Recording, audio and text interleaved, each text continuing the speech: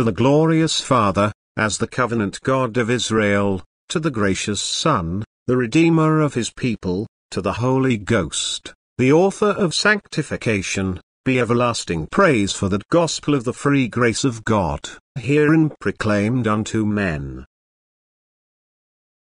The ceremony of laying the first stone of the new tabernacle. For the congregation of the Reverend C.H. Spurgeon. Took place on Tuesday, August 16, 1859. Number 268 to 270. Precisely at 2 o'clock in the afternoon, Mr. Spurgeon, accompanied by Sir Morton Peto, Burt, MP, and other friends, ascended the temporary platform erected around the stone, and the proceedings shortly after commenced by singing the 100th Psalm. Before Jehovah's awful throne, ye nations bow with sacred joy. Know that the Lord is God alone. He can create, and he destroy. We are his people, we his care. Our souls and all our mortal frame. What lasting honors shall we rear? Almighty Maker, to thy name we'll crowd thy gates with thankful songs. High as the heavens our voices raise, and earth, with her 10,000 tongues, shall fill thy courts with sounding praise. Wide as the world is thy command, vast as eternity thy love, firm as a rock thy truth must stand, when rolling years shall cease to move. Mr. Spurgeon then offered up an opening prayer. O Lord God, thy throne is in heaven.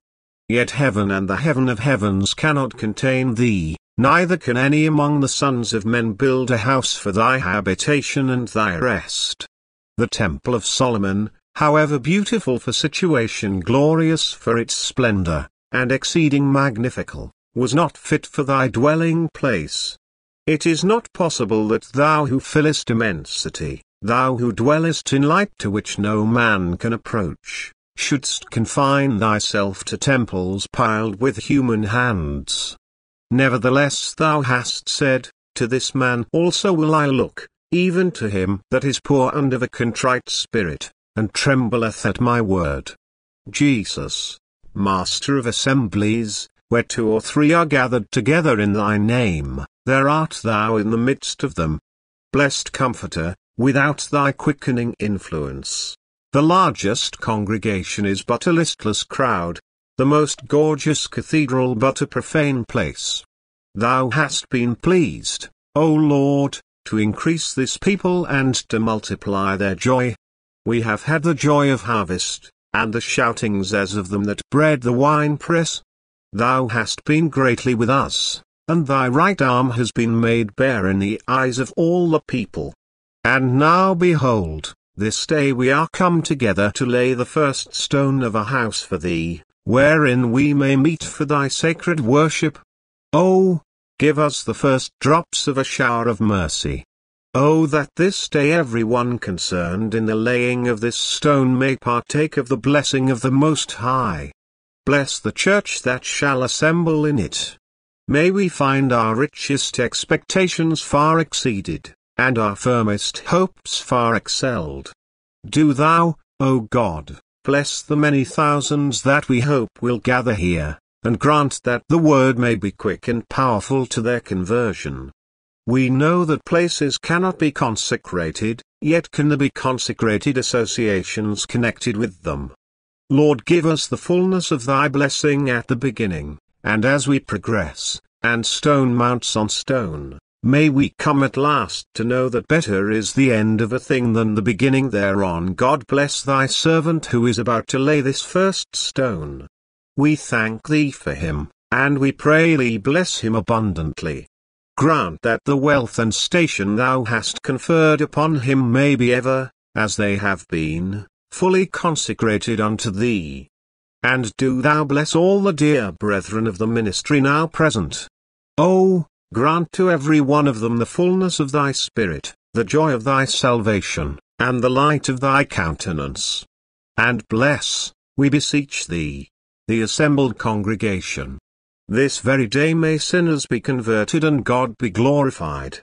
And now, thou who dost bow thine ear to listen to our requests, hearken to our prayer, while we beseech thee to let this house be builded without accident, let, or hindrance. When builded, may it by the manifestation of thy presence to the saints be filled with thy glory. And for many years to come, yea until thy second advent, thou long expected Messias, may ministers of a full, free, and finished salvation, occupy its pulpit. And unto Father, Son, and Holy Ghost be glory, for ever. Amen. Mr. Spurgeon then said, before the stone is laid, the deacons of the church, or rather my esteemed brother Mr. Carr, on their behalf, has drawn up a statement of the history of this church. I was afraid that our revered brothers in the deaconship would scarcely be heard. Mr. Carr, however, is the author of the statement to be laid before you, and he will therefore most properly read it himself. I can only say, if you are as much edified and delighted in hearing it read, as I was when I first perused it, you will not feel occasion for regret even though it should occupy 20 minutes in its reading. I have no fault to find with it, except I think it gives me a little too much praise. If you think so, ascribe it all to God. His praise can never be uttered in strains too loud or too hearty. The following statement was then read by Mr. B. W. Carr. With the remembrance of grateful annals in the past, with the tokens of abundant prosperity in the present, with glowing hopes and devout prayers for the future, we assembled this day to lay the foundation stone of a new tabernacle. This church of baptized believers in the Lord Jesus Christ is not of recent formation. Its members hold a direct succession from progenitors in the faith, for the space of 207 years. The oldest Baptist church in Southwark, we trace back our commencement to the year 1652. After the death of King Charles I, and before the appointment of Oliver Cromwell to be Protector of the Commonwealth, our pious ancestors first associated in church fellowship. Their spiritual compact was made in troublous times. While the trammels of popery had then recent been cast off, and Protestant Christians had but lately emerged from papal darkness, full liberty of conscience was neither granted by the legislators, nor understood generally by the people. The great principle of unrestricted religious liberty was, at that time, peculiar to the Baptists. They scrupulously maintained it, and pioneered the way for its popular apprehension. But the sect of Baptists was accounted schismatic. Their meetings were held by stealth. Being unlawful for them to gather together for worship in a suitable edifice, they were compelled to go from house to house, observing the strictest secrecy. From psalmody they were obliged to refrain. They dared not sing the praises of God, lest the sounds of their devotion should attract the notice of informers. Persecution, in truth, they did not court, neither did they shrink from enduring it with gentle patience and holy boldness, when public indignation was aroused, and legal indictments preferred against them. Benjamin Keach, one of the earliest pastors of this church, was convicted of asserting and publishing his belief, that believers only, and not infants, ought to be baptized, that laymen, having abilities, might preach the gospel, and that Christ should reign personally on earth in the latter day. In accordance with the verdict obtained and the sentence pronounced by the judge, he was imprisoned for 14 days, fined £20, and stood in the pillory twice during 1 week, in the marketplaces of Aylesbury and Winslow, in the county of Buckinghamshire. The times have changed. The gradual enlightenment of the public mind has advanced. The face of the local district in which our various meeting houses were situate has been transformed. the affinity of Christian denominations has become more truly felt, and the broad relation of all parties, whatever their religious opinions, to the general state of the kingdom, has been recognized by the ruling powers, while amidst the flowing tide of civilization, our beloved Church, in connection with the sect to which it belongs, has maintained its original character. Owning but one rule of faith, the pure unadulterated Scriptures, recognizing the order of government or discipline no other standard than the example and precept of the Apostles as contained in the New Testament, without alloy of tradition or modification, under fresh phases of secular estate, the old creed has been endorsed by each successive generation of believers, and is held intact by those who this day are gathered to transmit the testimony they have received to a posterity yet unborn. No novelty whatever led to the distinctness of our communion. No factious spirit induces us to perpetuate it. As a protest against an innovation still fostered in Christian churches, we preserve the inscription of Baptist on our banners. By immersion the converts to Jesus in apostolic times made their public profession. In godly and pious communities of the one Church of Christ, the primitive ordinance of discipleship has been practiced through an unbroken succession. Holding in common with brethren of other denominations the unity of the faith, we desire now, as ever, in our own fellowship, to maintain the pureness of that polity, which is formed upon the model of the Church at Jerusalem. Within the first half-century of its history, this church had three pastors, William Ryder, Benjamin Keach, and Benjamin Stinton. Under William Ryder the church was formed of a few individuals who had separated from one of the most ancient congregations of Baptists in the city of London. They had the reputation of being a people of solid judgment and substantial religion. Some of them were in good circumstances as to the possessions of this world. Mr. Ryder died in the year 1667, after having taken the oversight of this infant church for 15 years. Benjamin Keach, chosen to the pastoral in the year 1668, was a man famous in his day. He was born at Stoke Hammon in Buckinghamshire, in February, 1640, and when 18 years of age was called to the solemn work of the ministry. In controversy on the baptismal question, the renowned Richard Baxter was his great antagonist. Distinguished for literary research and voluminous writing, he contributed 43 books to the Christian public, 2 of which, his Key to Open Scripture Metaphors, and his exposition of all the parables, have been perpetuated in several editions, and take rank in the libraries of the Christian student to this day.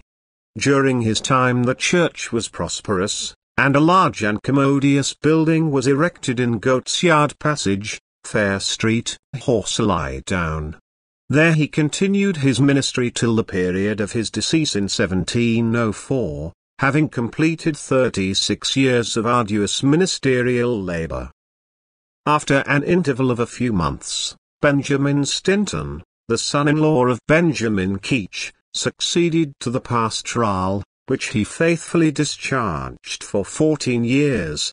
Not lacking in that indefatigable industry which has been ever characteristic of the ministers of this church, he first projected a plan of the Baptist history. The manuscript is still preserved, although it devolved upon other hands to complete the interesting work.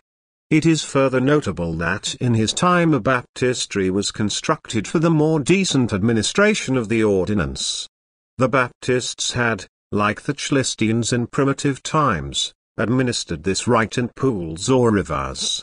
In the year 1818, at the cost of £160, a desirable change was effected, the old baptizing place in Horsley Down being enlarged, a meeting house built, and 3 vestries of 11 feet square each being provided.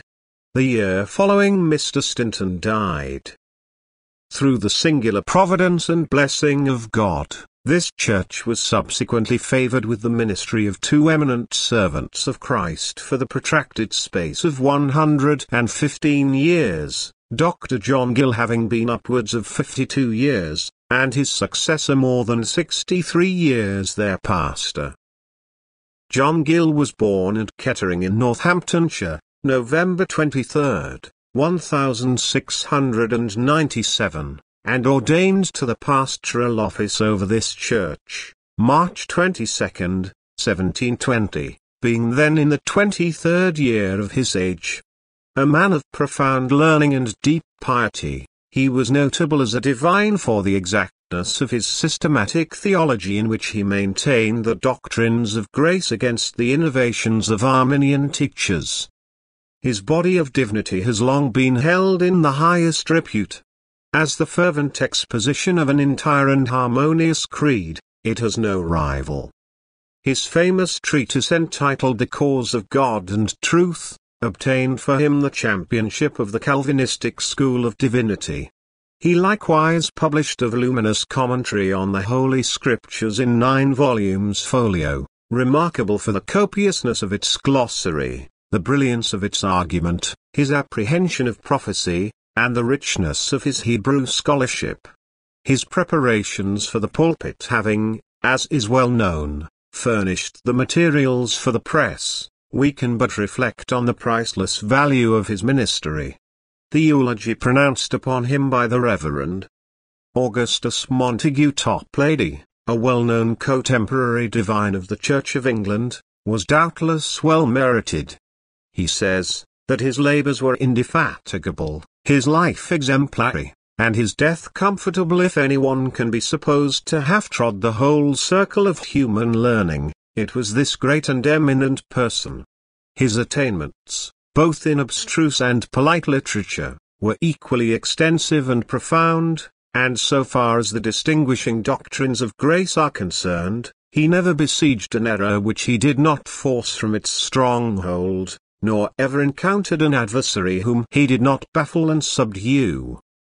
In the year 1757, a new meeting house for the church and congregation was built in Carter Lane, Tooley Street, which Dr. Gill opened on the 9th of October in that year, by recording the name of the Lord therein, agreeably to his own apprehension of that devout service, preaching the doctrines of the grace of God, and administering gospel ordinances as they have been delivered to us.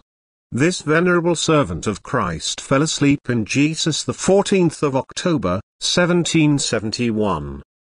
Though we have 10,000 instructors in Christ, yet have we not many fathers, but John Gill was a father of the true apostolic order.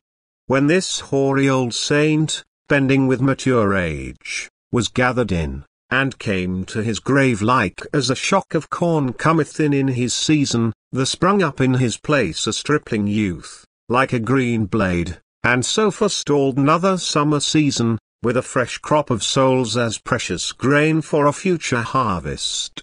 A lapse of less than 2 years in point of time divided the ministry of Dr. Gill from that of Dr. Ripon. But the interval in a moral aspect looked rather wide just then to the eyes of those who saw the pulpit vacated by the one and occupied by the other. Of this no one was more sensible or more apprehensive than young John Ripon himself. Once and again he shrunk from accepting the solemn charge under an overwhelming sense of its responsibilities. Making the invitation a matter of daily prayer, he sought fresh proof that he had found favor with God and acceptance with his people, before returning an absolute and decisive answer.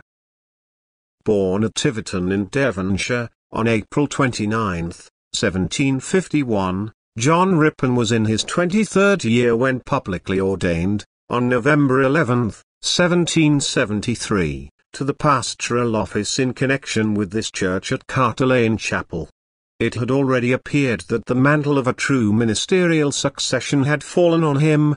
The anointings of the Spirit of God had been fully manifested when by the laying on of hands he received the open recognition of his brethren. This thing came of the Lord of hosts, who is wonderful in counsel and excellent in working, and he wrought mightily by his dear young servant. A great revival ensued.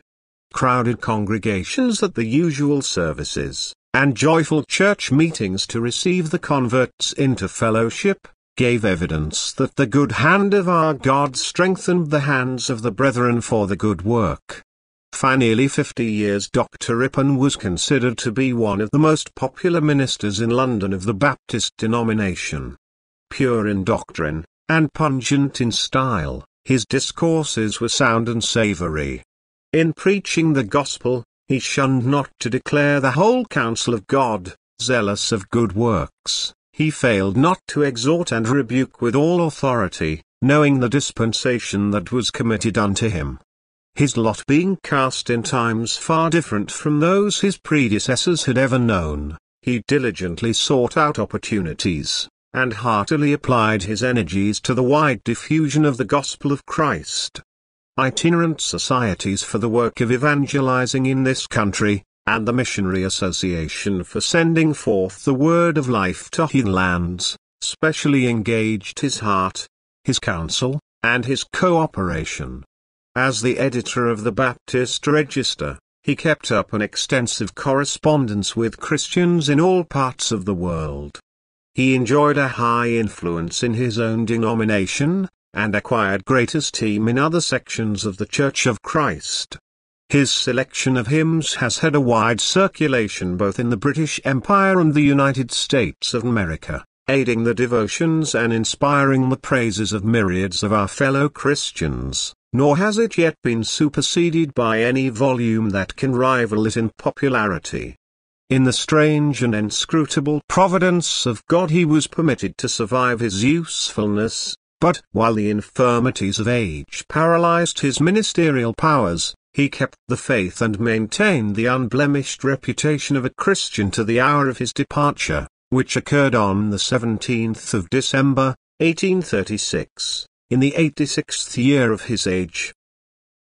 There yet remain among us a few members of this church, who recollect the dear old doctor in the vigour of his middle age, and in our memories, the urbanity and warm-heartedness of his private manners are as fondly cherished, as the glowing zeal of his public ministrations.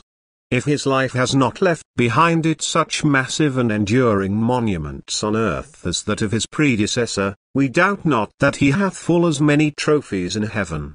These men of God, each of them filled his allotted sphere. Gill shone more like a star of the first magnitude amidst surrounding darkness. Ripon was one of a splendid galaxy. The luminous association in which he stood rendering his individuality less conspicuous when viewed from a distance. We have heard with our ears, and our fathers have told us what work thou didst in their days, and we adore thee, O God, for it. Our eyes have beheld greater things, and our hearts are lifted up to thy throne for a more copious blessing.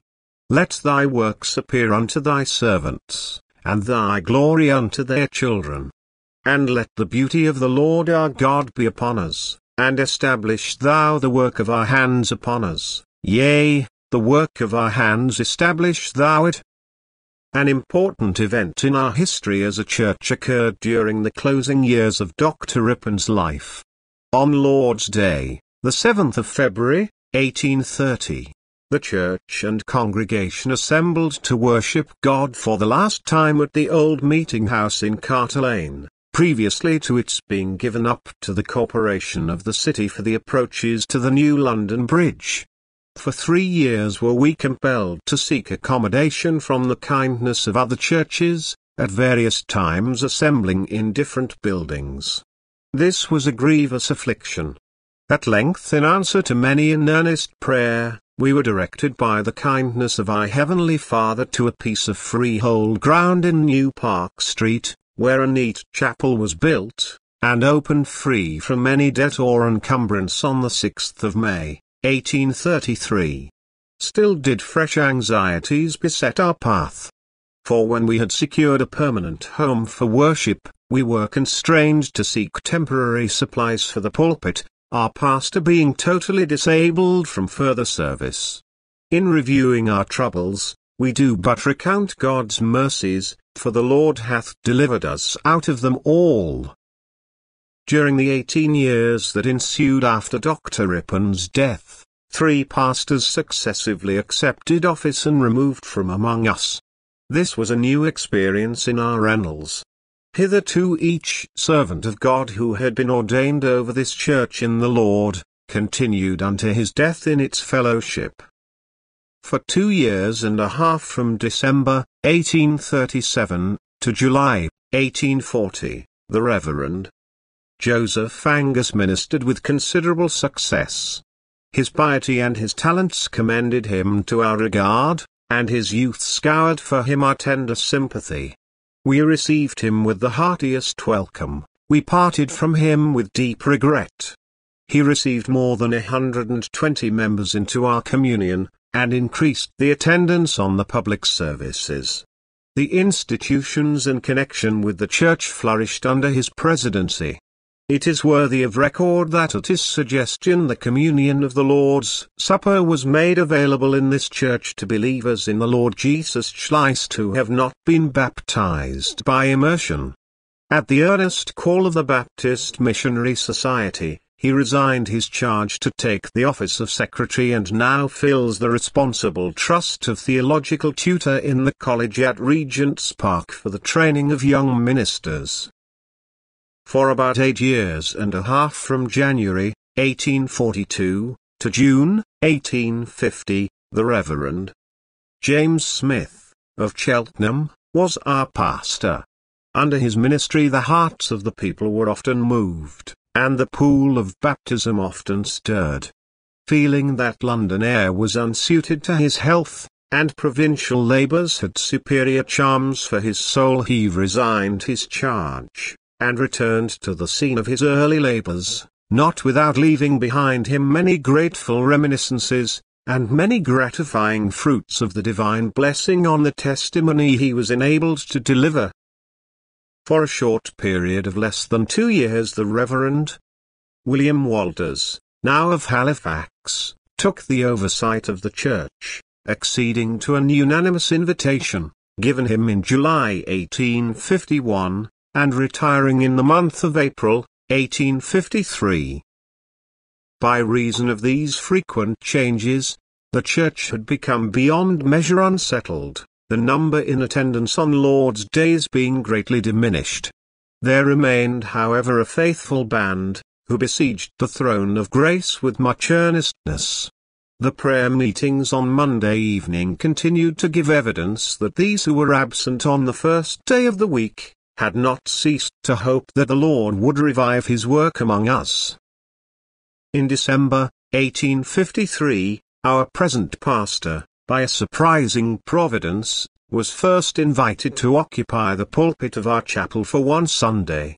Having been born on the 19th of June, 1834, he was then only in his 20th year.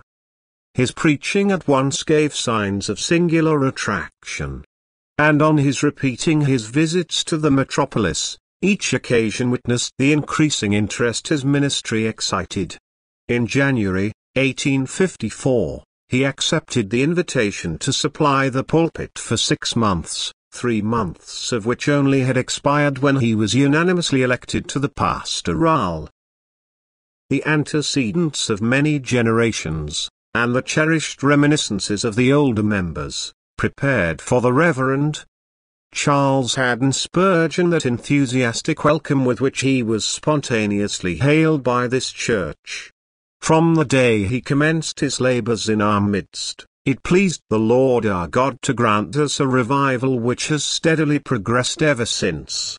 Among the earliest additions to our number, there were not a few disciples of Christ, who, after making a profession under faithful ministers long ago departed to their rest, had wandered about and found no settled home.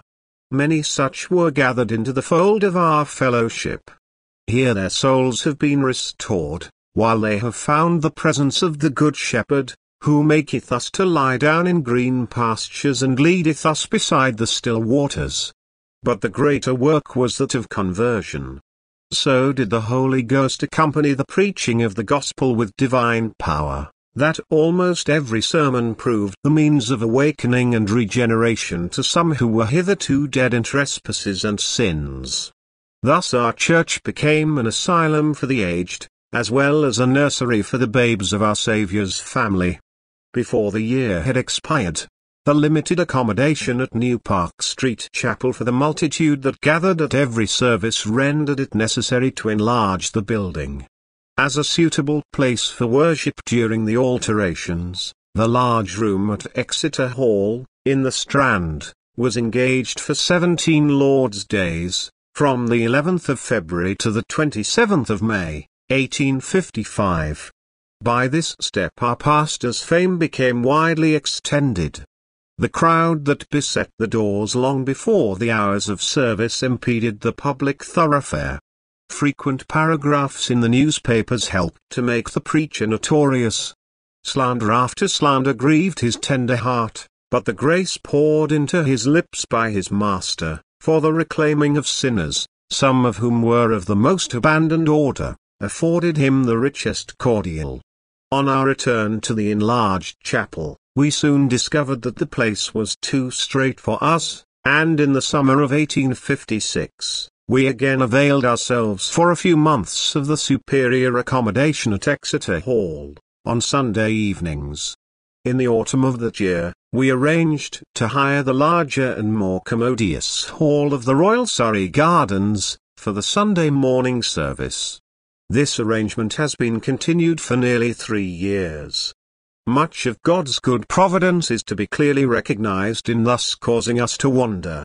Our dilemma forced upon us a precedent, which others have followed, much to the furtherance of the gospel. To God be ascribed the glory. The prejudice against entering a nonconformist sanctuary has in many instances been laid aside by those who have convened within the walls of an edifice that is justly accounted neutral ground, it being sacred or profane according to the temporary use it is made to serve. Every week has borne testimony to the saving influence of the gospel, as it is there constantly proclaimed to an assembly of 5,000 persons. Still, with so large a family and so small a dwelling house, the inconvenience of a temporary lodging becomes more and more grievously felt. There is, and has been for the past 2 years, as a fair an average of that large congregation, who are devout persons, and regular attendants as in any sanctuary in London. Yet not 1/3 of them can find a place under the same ministry for more than one service during the week. The church members far exceed the extent of accommodation in our own chapel to provide all of them with sittings. It is only by having 2 distinct services that we can admit our communicants to the table of the Lord. The necessity therefore for the undertaking that we assemble to inaugurate, must be perceived by all. Every attempt to trace the popular demand for evangelical teaching to spasmodic excitement has failed. The pastor of New Park Street Church has never consciously departed from the simple rule of faith recorded in the New Testament. The doctrines he has set forth are identical with those which have been received by godly men of every section of the church since the days of the apostles.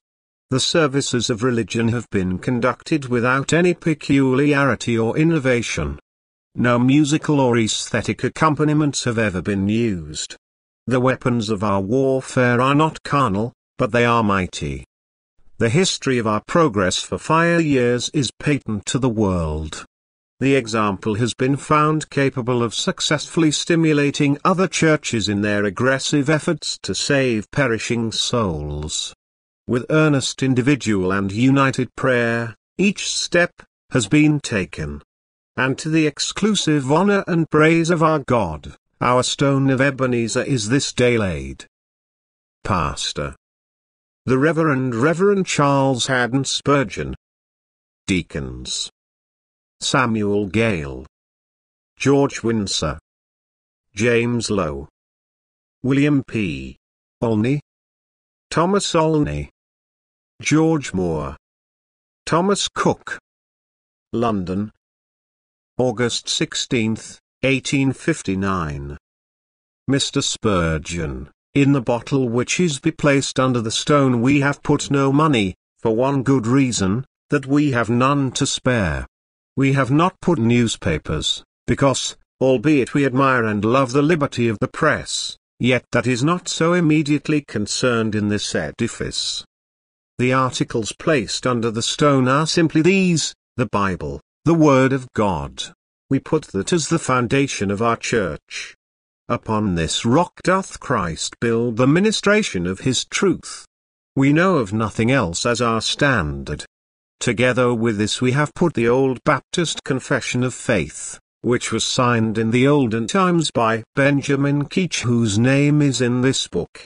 We put also the Declaration of the Deacons, which you have just heard read printed on parchment. There is also an edition of Dr. Ripon's hymn book, published just before he died, and then, in the last place, there is a program of this day's proceedings. I do not suppose that the New Zealander who one day is to sit on the broken arch of London Bridge will make much out of it. If we had put gold and silver there, it is possible he might have taken it back to New Zealand with him. But I should not wonder, if ever England is destroyed, these relics will find their way into some museum in Australia or America, where they will spell over some of our old-fashioned names, and wonder who ever those good men could be who are inscribed here, as James Lowe, Samuel Gale, Thomas Olney, Thomas Cook, William Olney, George Windsor, and the like. And I think they will say, "Oh, depend upon it, there were some good men or others, and they have put them in stone there. They are living stones indeed, they have served this church well and long. Honor to whom honor is due. I am glad to put their names with mine here, and I hope we shall live together forever in eternity." The ceremony of laying the first stone was then performed in the customary manner by Sir S. M. Peto, amidst the loud acclamation of the spectators. Sir Morton Peto then addressed the assembly as follows. "My Christian friends, I congratulate my excellent friend Mr. Spurgeon, the deacons, the church, and all our friends assembled on this interesting event. It is one to which you have looked forward for some time. It is the commencement of an edifice in which we must hope that the era of much usefulness inaugurated with his ministry will be continued, and largely increased. That admirable paper which was read before the stone was laid, gave you a succinct, but interesting account of the church up to the present time. We must hope that those glories which have been so remarkably shown in the earlier history of the church, may not only be continued in the salvation of a larger number than has ever yet been known, but that in years to come those glories may be largely increased, and that all who live may have the happiness of feeling that the work which has been begun today, was one which the Lord had eminently blessed.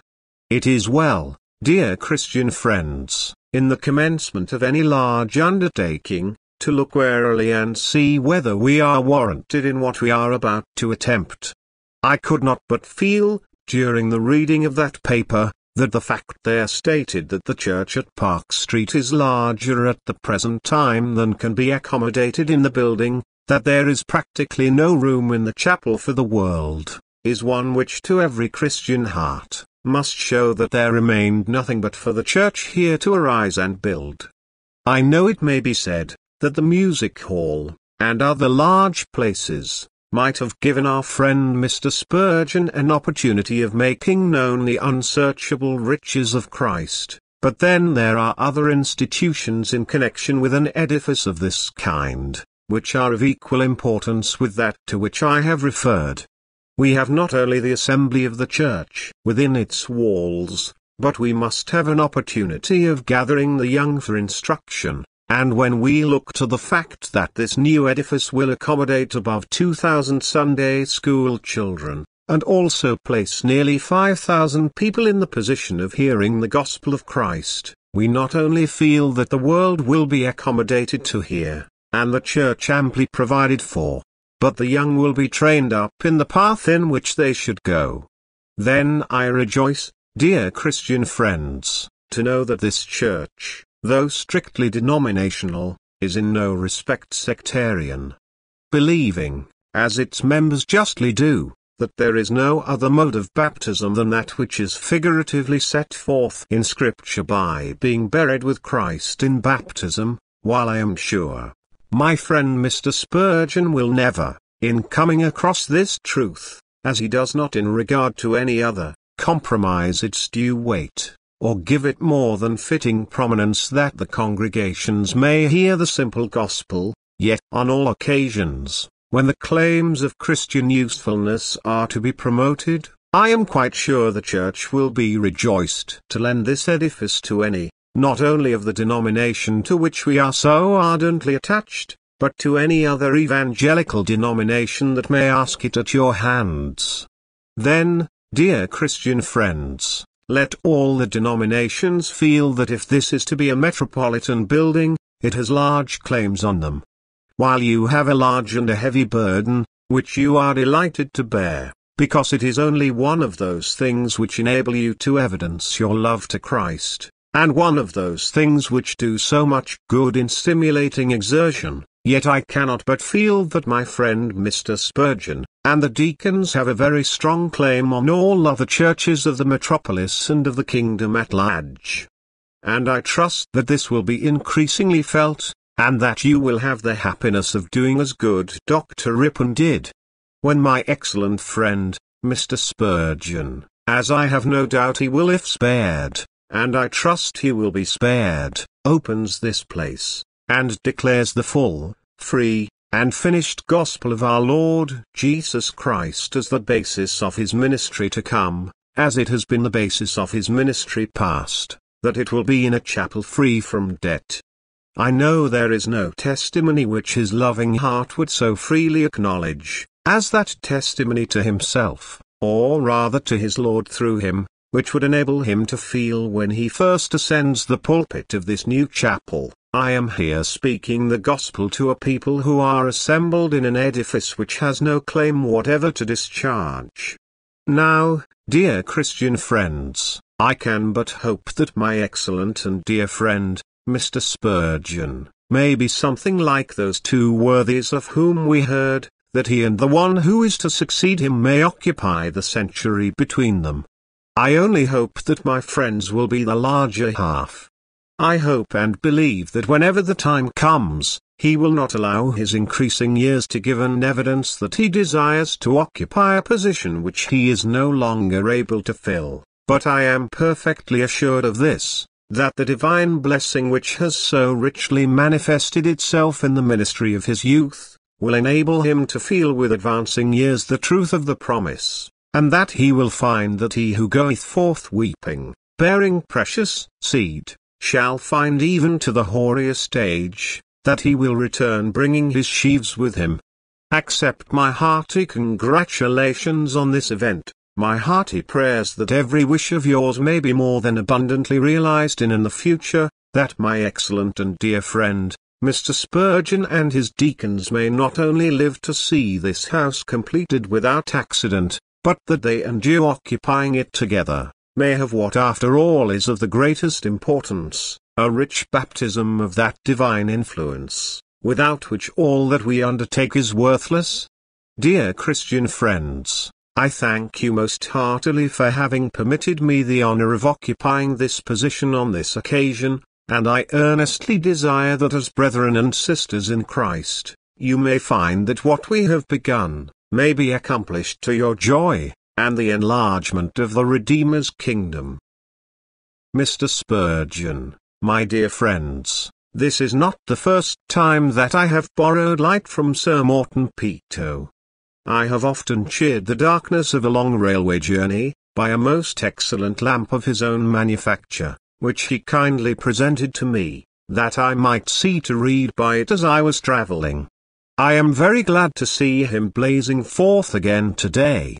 In the light of his countenance many of us have been made glad. It is my earnest prayer that while God is pleased to bless him with wealth, and rank, and influence, he may find it quite as easy to serve his God in the future as he has done in the past. We owe him much as dissenters for his great zeal and wisdom in having brought through the House of Commons an act whereby our chapels are well secured to us. I pray that God may give him grace every day, that he may know his own title to the kingdom of heaven to be clearer and clearer as years come upon him. May his course be like that of the sun, which goeth forth in his strength and stayeth not till the full blazing noon. And now I have to say a few words to you this afternoon with regard to this great edifice.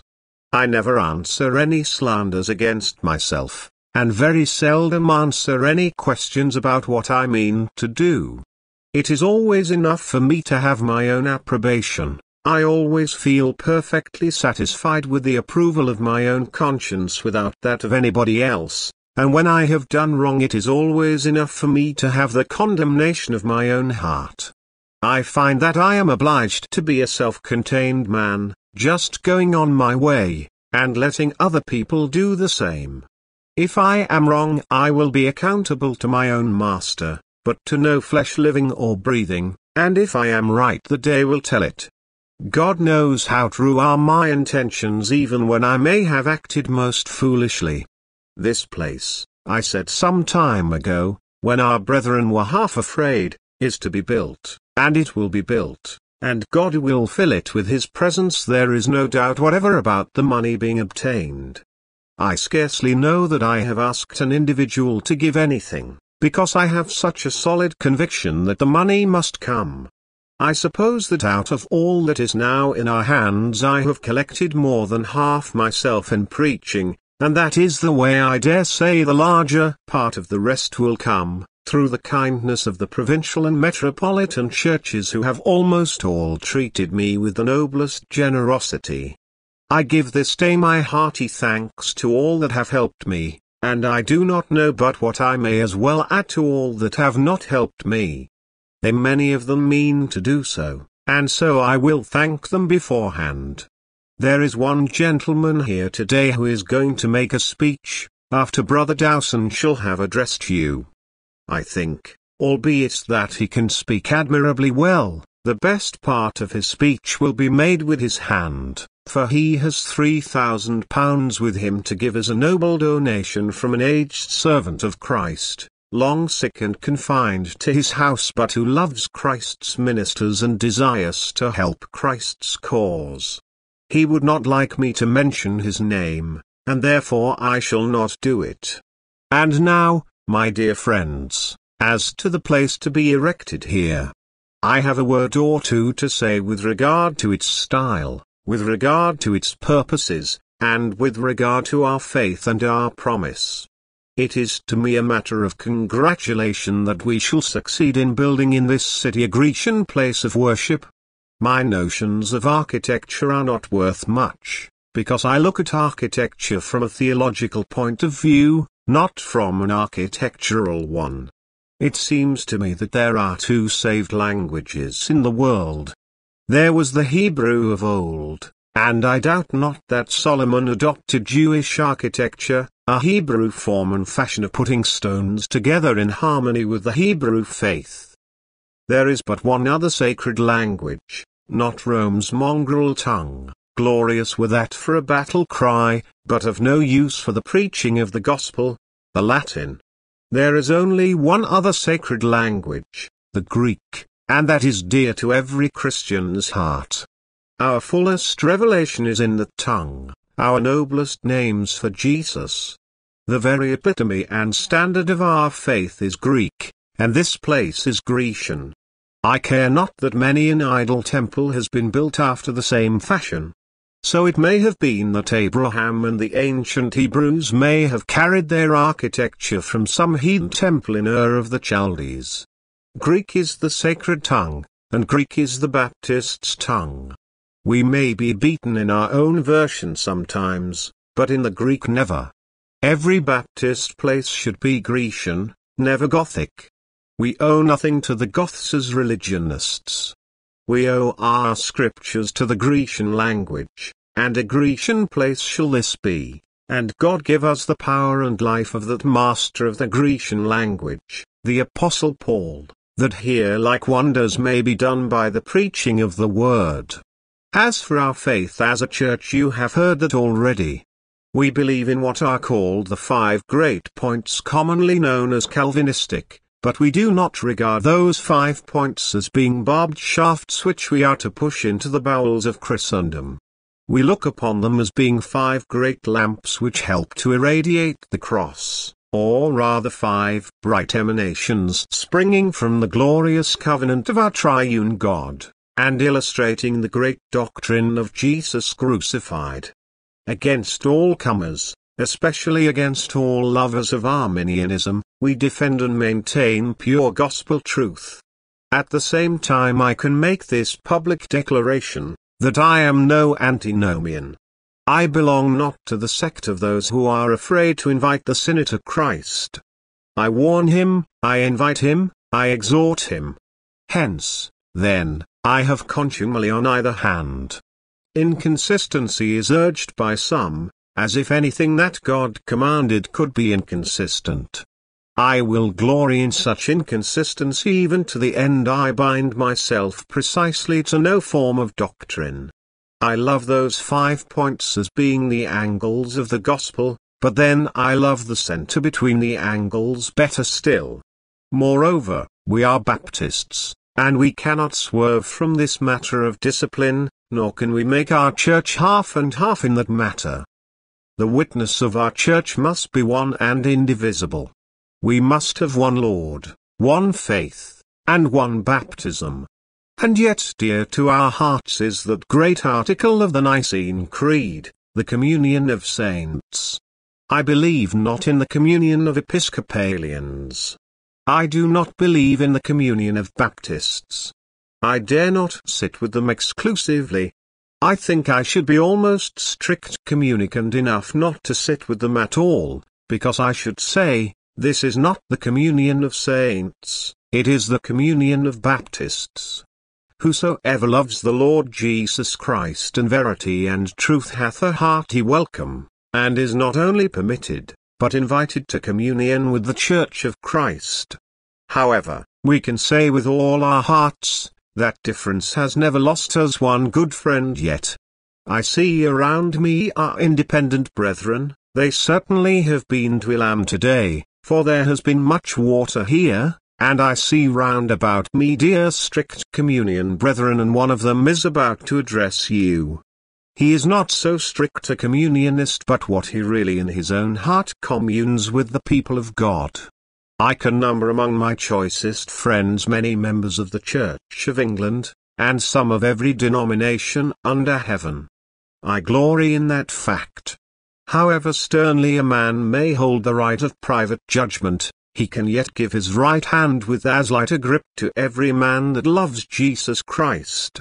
Now with regard to our prospects. We are to build this place, and the prospect I encourage is that it be paid for before it is opened. I think it is likely to, because if we carry out our intention as a committee, we have a notion that if our friends do not give us liberal contributions we will put the carcass up and roof it in, and allow them to come and stand. Those that want seats can buy them. I am sure my people would soon get me a pulpit, and such is the zeal of our brethren that they soon buy me a baptistry. I leave it open for any generous friend here that pleases to do so, to engage to provide some part of the chapel, and say, I will give that. Churchmen give painted windows, and if some of you agree to give different parts of the chapel, it may be so erected. Understand, our large expenditure is caused partly by the fact that we have immense school rooms underground, and also a vestry for church meetings holding between 800 and 900 persons. This is necessary, because our church is of such an immense size, and our members come out to every service if possible. There is no church edifice in London so well used up as ours. They hack it to pieces. We must build this strong, I am sure, for the people are always with us. They love to be at the prayer meetings. There is no people that take out their quarters seat money so fully. They say, we will hear all that we can, and depend on it, they never give me a chance of seeing the seats empty. But our prospect is, after we have fitted up our vestry, schools, and the like, that we shall be able to go on and build other chapels. Now, Sir Morton Peter is the man who looks to build one chapel with the hope that will be the seedling for another. He has the noblest chance that ever man had for getting this done. We will pretty soon try our hands at it. Our people have taken to chapel building, and they will go on with it. They built a great chapel that held 2,000 persons in Horsell Down for Benjamin Keach, then they built one in Goat Yard, then one in Carter Lane for Dr. Ripon, then one in Park Street, and now we have set about building one here. What are you going to do with Park Street? It may be asked. Why, my dear friends, we might get out of our difficulties if we were to sell it, but that is what we do not mean to do. Our motto is, go forward, and never step back.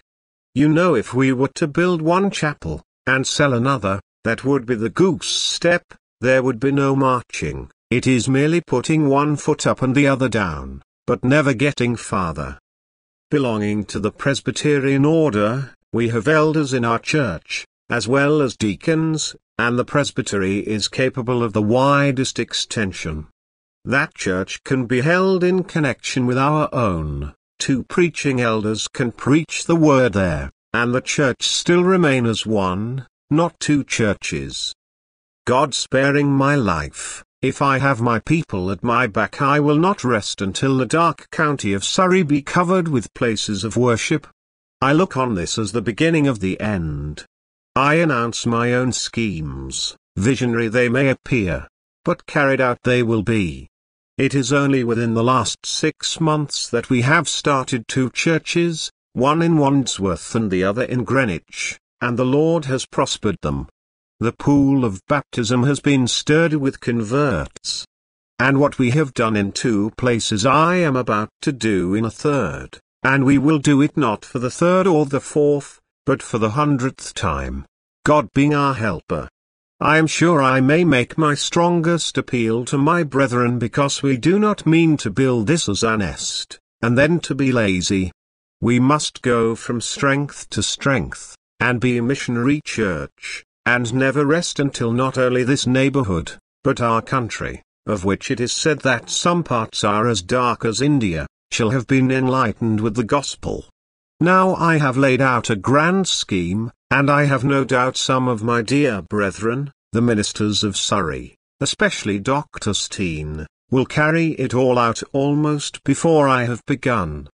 We shall be glad whoever may do it, so long as it is done. I always try to put my shoulder to everybody else's wheel, though I have got sometimes a little mire on my shoulders as the result of it, but I am ready to go and give a heave at any time if they will only be kind to me on this occasion and lift my wheel out of the mud. After Brother Dowson shall have spoken, and our friend Mr. Inskip, of Bristol, shall have made his £3,000 speech, we shall sing a hymn. This gangway will then be cleared, and all persons present will have an opportunity of placing an offering upon the stone. And if any of you would like to try your hand at building with a trowel, you can lay a brick or 2, or 20, at £1 a brick. Some of our friends will pay £1 a brick to begin with, as they would not like to give less, but you can begin with £1 a brick afterwards. We shall pay you nothing for the labour, but you will pay us for the privilege of putting bricks into the wall. The Reverend H. Dowson. I stand here this afternoon, my dear Christian friends, as the representative of thousands of brethren in the north of England, who love the truth, who love you and who love your pastor, and who would be glad to be here today to mingle their hosannas with your thanksgivings, and to congratulate you, and thank God upon an that is auspicious and triumphant in the proceedings of this day. Notwithstanding the prognostication of enemies, and notwithstanding the fears of half-hearted friends, this tabernacle is now beginning to look like a great fact, and we can entertain not the least possible doubt of the success of this enterprise, promoted and devised amidst the liberality and the prayers of the people here. Where God gathers together his sheep, and increases their number, he will surely amplify the fold, and when he gives sinners hearts to hear, and hearts to pray, and hearts to believe, he will give them in his providence a place in which to worship. This is the Lord's doing, brethren. The hand of God has been in this work from the beginning, and I doubt not will conduct to a glorious termination. This vast metropolis of yours is covered in various parts with buildings, institutions of mercy, and hospitals for the relief of almost all the maladies incident to our frail humanity. What is the meaning of this grand edifice which is to fill the place before me? It is to be a hospital, an infirmary for the spiritually diseased. Here the deaf and the dumb, and the halt and the lame and the lepers, are to be assembled together, and they shall be pointed to the great physician, and they shall be told of the balm of Gilead, and in the midst of it shall be the bath of blood, as well as the bath of baptism, and the bath of blood shall take the precedence of the bath of baptism, for it is the blood of Jesus Christ that cleanseth from all sin. When I listened to that interesting record and sketch of the history of your church, so fostered by a merciful providence and by a Saviour's care, I could not but rejoice that the same great distinctive principles will be maintained, and that, though there may be a change of position, there shall be no change in the doctrines preached and professed.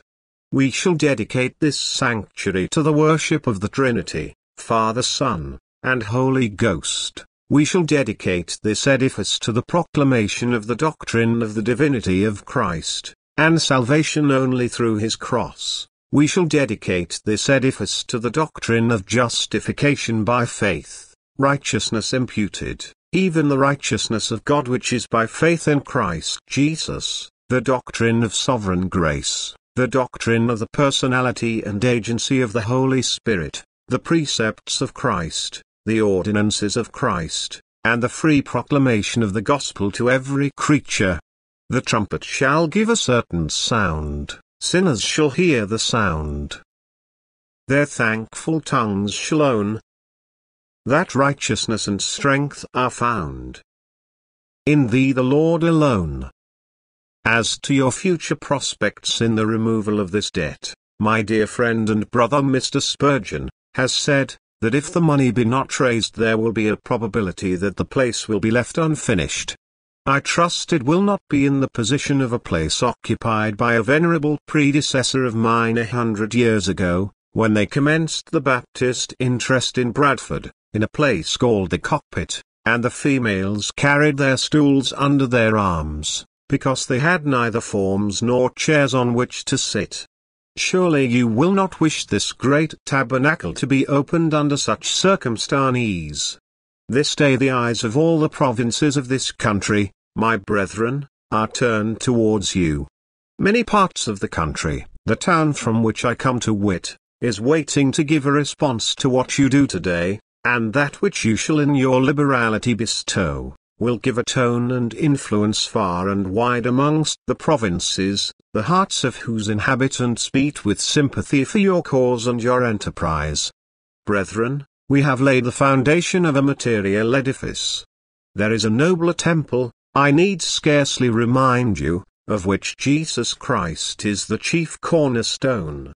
This is only a tabernacle, these stones will moulder and decay, or some great convulsion or earthquake hereafter shall heave up the mighty foundations of this stable edifice, but the temple of the living God, of which I hope many of you are living stones, shall stand and stand forever, the memorial of God's eternal unchangeable compassion, and his pity for the lost and the guilty.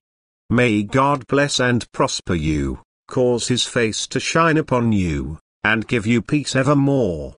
Amen. Mr. Inskip, of Bristol, my Christian friends, after the trumpet-tongued introductions which my friend and brother Mr. Spurgeon has given me, I am sure you must expect very large things, but I do hope that you and himself will not go away disappointed by very small things. But, however, Large things have their commencement from very small beginnings, and as we see yonder ground covered with the sands of the gravel and the stones about it, and as we see the bricks yonder piled, and contemplate the lime which will have a large number of component particles to combine and unite therewith, the preparation for this building which is to be erected, so it is that we have to look forward from small individual materials, to the consummation of the glorious kingdom of our blessed Lord and Saviour.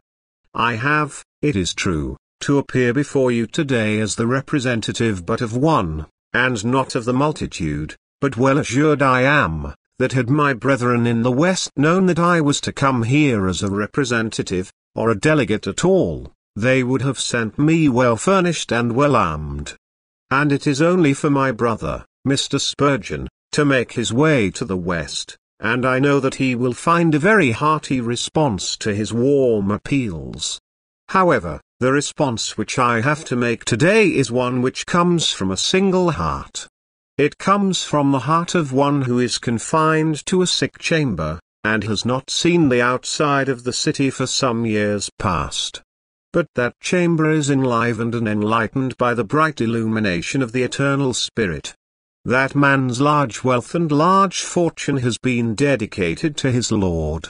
He numbers 83 years of age, and has given away upwards of £80,000. And he has sent me here today to say he will give you £3,000 and, what is more, if 20 gentlemen will come forward with £100 apiece upon the opening of this chapel, I am prepared to put down 20 hundreds to meet it. It is not by might, it is not by power, but by my Spirit saith the Lord. These things, as I said, emanate from small beginnings. It was my honor and my privilege this day 3 weeks to address a large concourse in laying the foundation stone of a new edifice for the Church of England, in the city of Bristol. The new church for our dear friend and brother, Dowdney, is now progressing, through the same gentleman's bounty. There is one thing you will say, dear me, he deserves great praise. But he says, give me none of it, away with it, it is fulsome, it is annoying. Lay it upon the head of Emmanuel, for he gave it to me. He it is that has induced me thus to give you assistance. It is not for me to laud a man, and therefore I leave him at his solitude, with an earnest prayer which no doubt many of you will reciprocate, that the Lord will bless and grant to him the bright shinings of his countenance in his last declining hours. As regards this building which is about to be erected, it is a matter of considerable delight to me to be able to forward in the least degree the views of my friend Mr. Spurgeon. With much true delight has it been my happiness to hear of many sinners in the west of England having been brought to a knowledge of Christ by his ministry. Let me now ask you earnestly to supplicate that the same blessing may rest upon his labors here, in answer to earnest and incessant prayer, prayer inspired by the Holy Spirit of God who alone is the inspirer of prayer. May the work of conversion proceed. There are many things here to be considered. There are many things to be talked of, but the time would fail me now even to hint at them. I trust by and by, if I should stay to the evening meeting, an opportunity will be afforded me of saying a few words which will be more audible. I leave now others more able to address you than I can possibly be, and I shall be very happy to place on this stone, in accordance with the mission with which I am entrusted, not a painted window, but a printed piece of paper. The following verses were then sung. All hailed the power of Jesus' name. Let angels prostrate fall. Bring forth the royal diadem, and crown him Lord of all. Let every kindred, every tribe, one Thewey's terrestrial ball, to him all homage ascribe, and crown him Lord of all. Numerous donations were then placed upon the stone, after which the assembly separated. Evening meeting. A public tea meeting was held in the evening in Ria's repository, which was appropriately fitted up for the occasion. About 2,000 persons sat down to tea at 5 o'clock, and at 6:30, the cloth having been removed, and the seats rearranged, the chair was taken by the Right Honourable the Lord Mayor. The doxology having been sung, the Reverend John Spurgeon, father of the Reverend Charles Haddon Spurgeon, offered up prayer as follows. Our Father and our God, we supplicate thy blessing upon us at this time. Oh, may we feel thy presence to be in the midst of us. May we realize thee as a God of love in Jesus Christ, and oh, do thou send that rich blessing which shall make us all happy and fill our hearts with joy through the precious Saviour who bled and died for us. We thank thee that we have lived to see this happy day. O our Father, may we never forget thy goodness and mercy to us. Accept the free will offerings of thy people, and O may that foundation stone which is laid today be blessed by thee, and may that building be erected to thy glory, honor, and praise. May we each be made living stones of that living temple which is to adorn the world of glory, and may we live there forever with Jesus Christ. O bless us all, and bless thy young servant.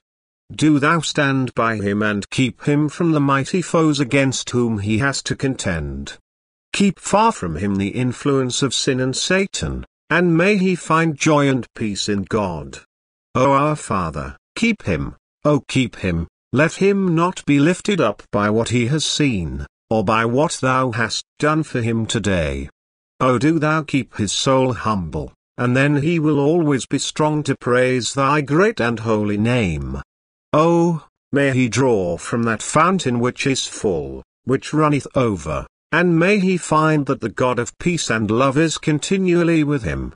Bless his church and congregation, O Father, smile upon them. We leave them in thy hands, we seek thy favor and presence with us tonight.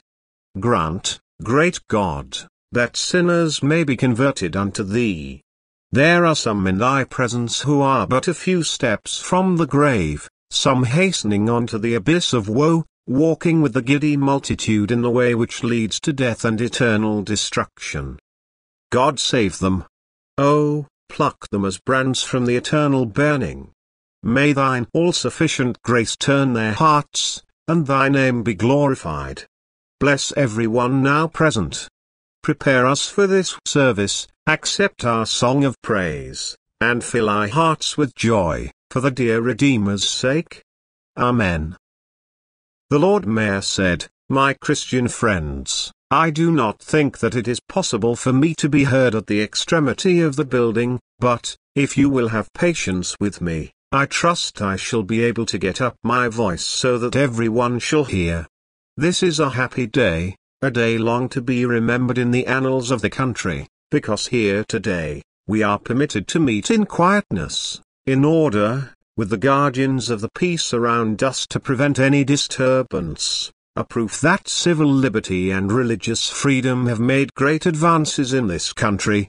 In former days we had to meet in holes and corners and alleys, but now we can meet in open day in the front of the high road, inviting the assembled public to come and be witnesses of the order of our ceremonies, and to partake of the benefits which are to be derived therefrom. I therefore urge upon all, when they have anything to do with the question of civil and religious liberty, never to give up their efforts until they see it extended far and wide. Our beloved young friend has, through the providence of God, been raised up to gather the largest congregation ever gathered together. He has dispensed the truth as it is in Jesus to thousands upon thousands, and he is a despised, no, an honored Baptist minister. He comes amongst you, not in episcopal guise, clothed in secular authority, and robed in the habiliments of office, but he comes amongst you a simple-hearted man.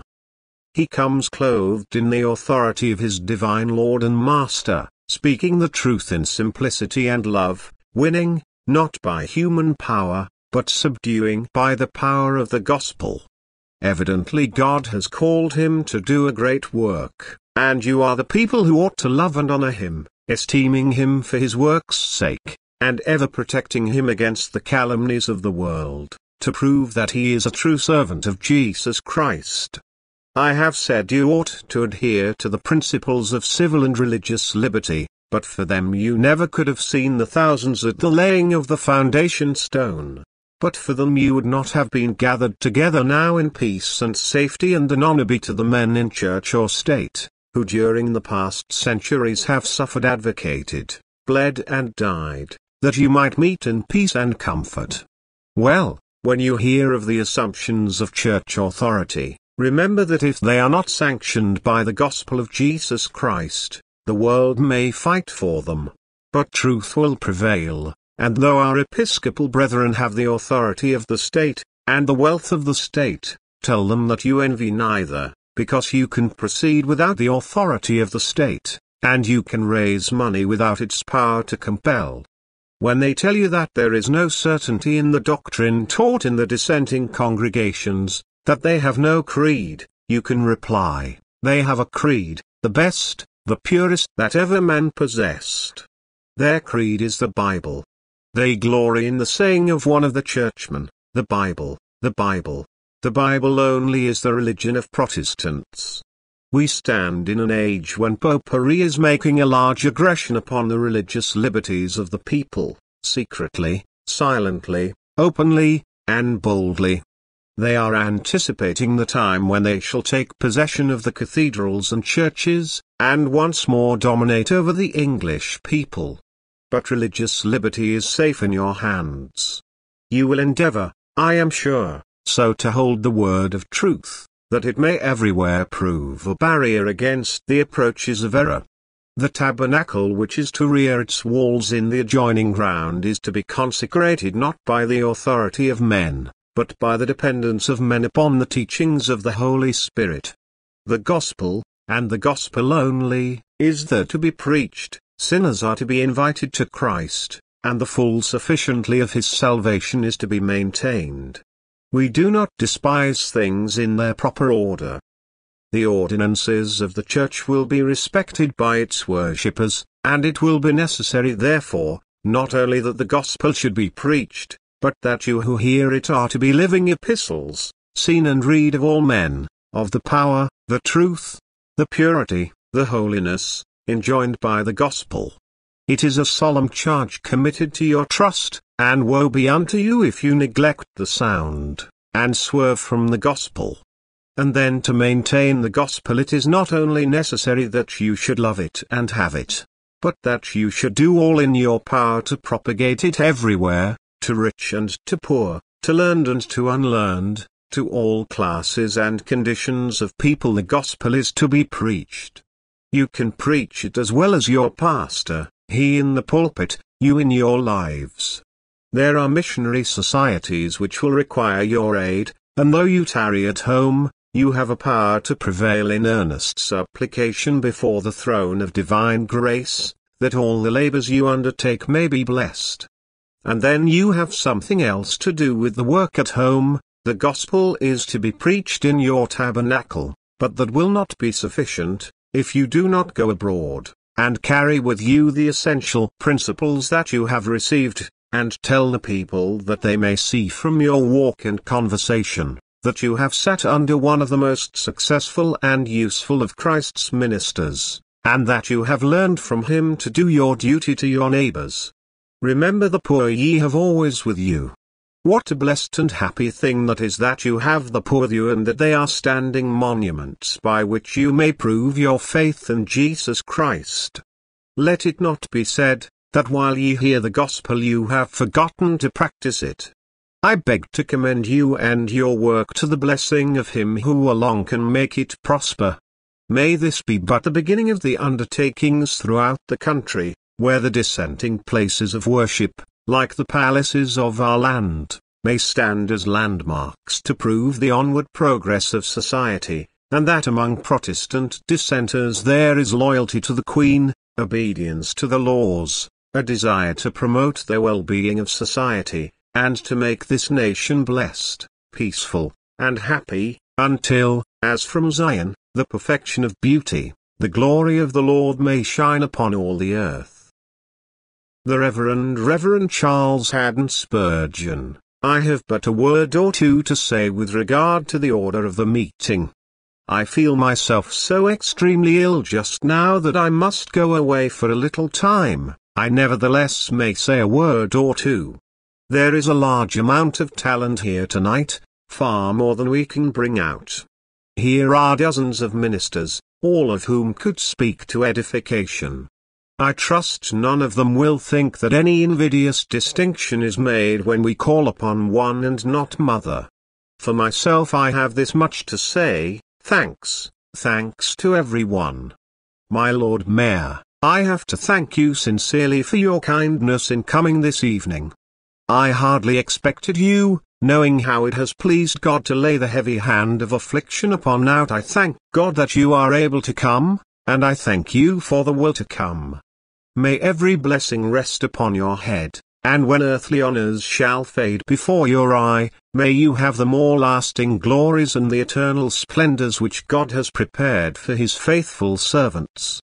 I have to thank a large number of ministers who are not here for their kind letters. Especially must I mention the name of that honored father of all the dissenting churches, the Reverend John Angel James, of Birmingham. There is no name I think just now that ought to be more venerated than his.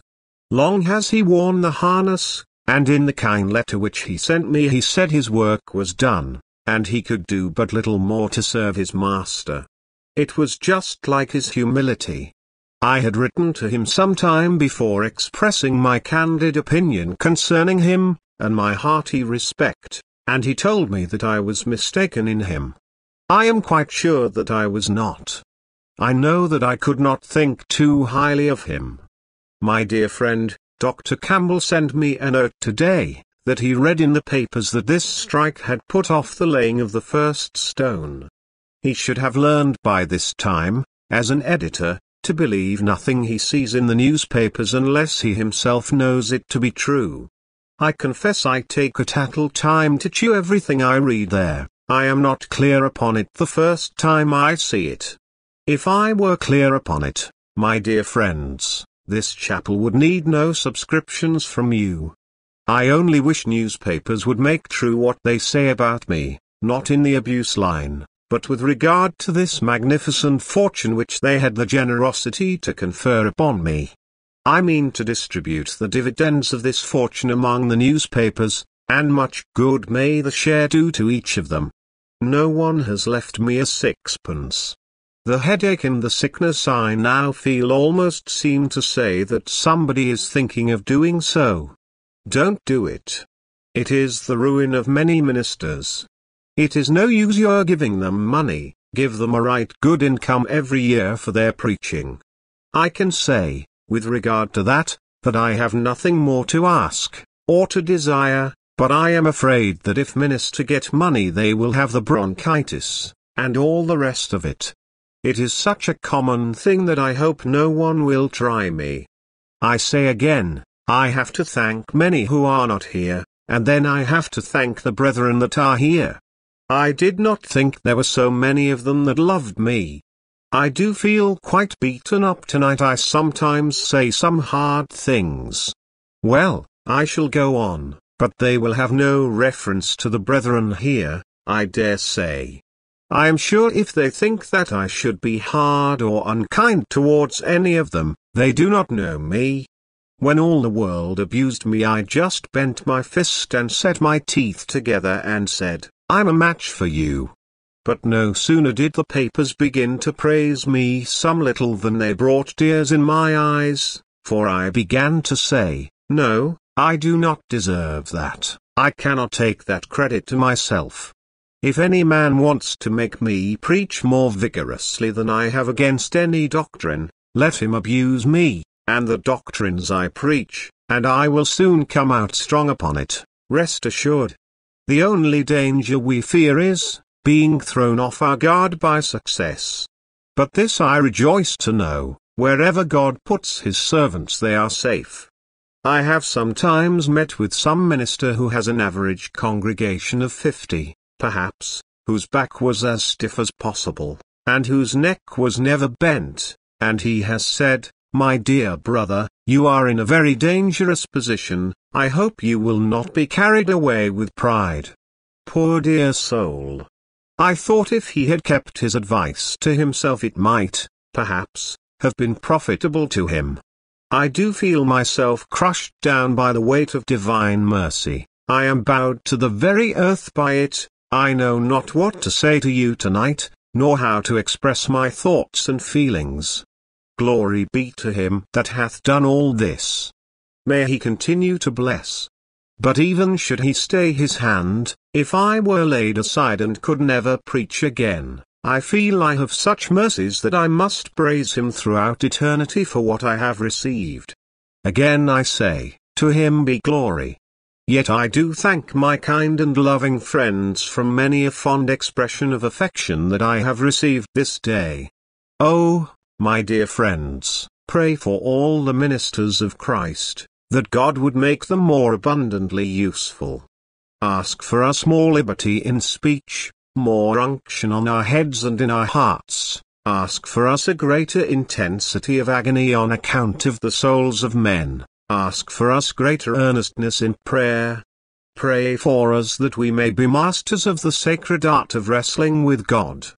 Pray for us that a revival of religion may come into this land.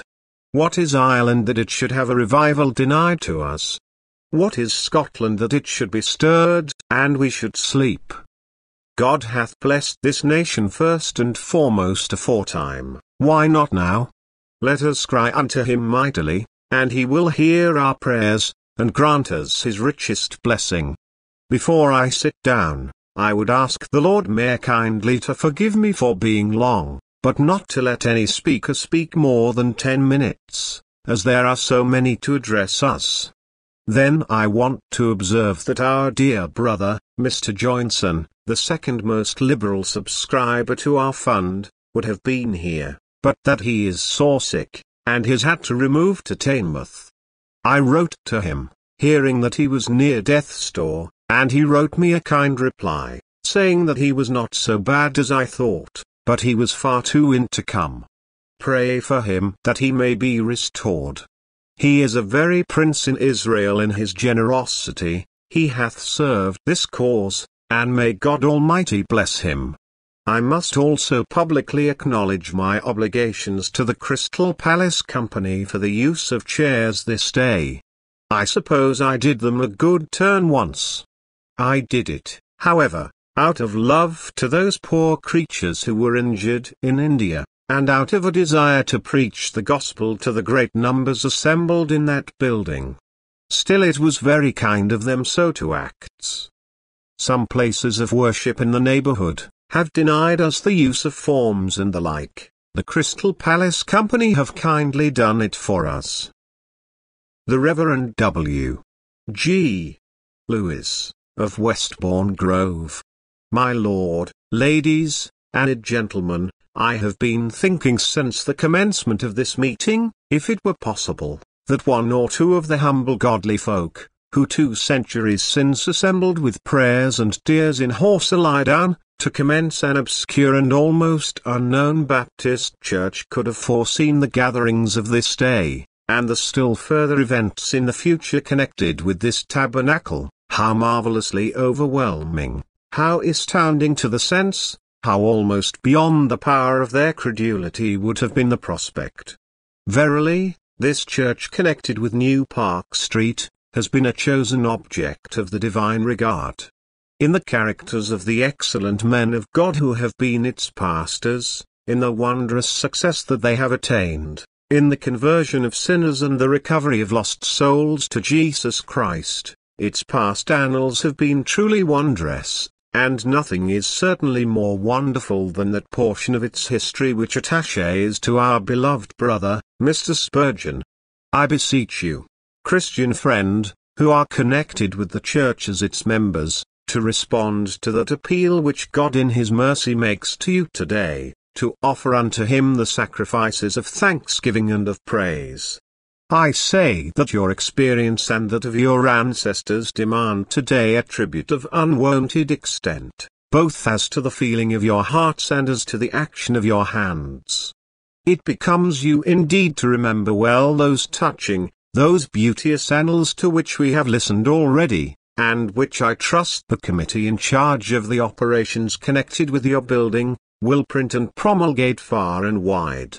And oh, my dear friends, when I look upon the vast extent of this meeting, and reflect that very seldom, if ever, has there been such a congregation, even in this metropolis upon such an occasion as this, I feel constrained to address my brethren in the ministry also to hear the appeal which God in His providence makes to them, to be faithful, uncompromising, simple, and bold in their declaration of gospel truths. What a marvelous blessing is that which God hath poured out upon this stripling! How has He been pleased as of olden time to select His own instrument where men little thought, to call him forth, and try place him before the eyes not merely of this million-peopled city, but of our whole country, and I trust that when the reports of this day's proceedings have gone forth on the swift wings of the press, the country will feel that Spurgeon and his people are in their hearts, and that they have a claim not merely upon denominations, but upon all who love the Saviour. The man is national property. They know it on the other side of the Atlantic, and as I believe him not to be present, I say it with the greater freedom. Mr. Spurgeon's conduct in relation to that American proposal to procure his labours on the other side of the Atlantic, his noble conduct upon that occasion, wholly in harmony with all the other acts of his public career, demands some acknowledgment from the Christians of England. He might have money enough for his tabernacle if he would stoop to the course that men of the world would dictate. Before my 10 minutes have elapsed, I must be allowed to ask the members of Mr. Spurgeon's church, as individuals, have you done what you ought in contributing to this building? I ask, have you done what a congregation, I believe I may say of 5,000 persons, ought to have done? Do that, and then I am sure the country will share your feelings, approve of your self-denial, and complete what is wanting. Oh, it is a blessing even to have been present at the proceedings of this day. We will cherish the memory of it to life's latest moment. It is a greater blessing still to have had the mind to work, and to put forth the hand in exertion towards the completion of this undertaking. I beseech you, therefore, every one of you, do your share, either in giving, or in collecting, and fear not that God in His mercy, who has hitherto so marvellously prospered you in days of darkness, in times of peril and persecution, who has blessed you so much in the person and ministry of your beloved pastor, will in the future annals of this new tabernacle, still more abundantly and more wondrously shower down upon you of His heavenly favour and most divine regard. The Reverend Evan P. Robert of Bristol, my Lord Mayor, and Christian friends, I cannot less than say, blessed are your eyes, for they see, and your ears, for they hear, what your ancestors desired to see and to hear. We must consider ourselves this day highly privileged in being permitted to meet on such a very important and delightful occasion. I need not tell you, because your esteemed chairman has announced it, that I am come from the city of Bristol, a city where your pastor is very highly esteemed and beloved, a city ready to receive him with open heart and arms, a city in which Christians of all denominations hailed with gladness the approach of my dear brother Spurgeon, and I have not the shadow of a doubt, from my knowledge of Bristol, that the Christians in that city will be ever ready to contribute their mite towards the erection of that large building, the foundation of which has been laid this day. The first time that I had the privilege of meeting with Mr. Spurgeon, I felt that I loved him, and my love to him has increased with my acquaintance with him. I feel this evening, as I have felt before, a deep interest in the movement that is now going on in this place, and I am sanguine as to its results.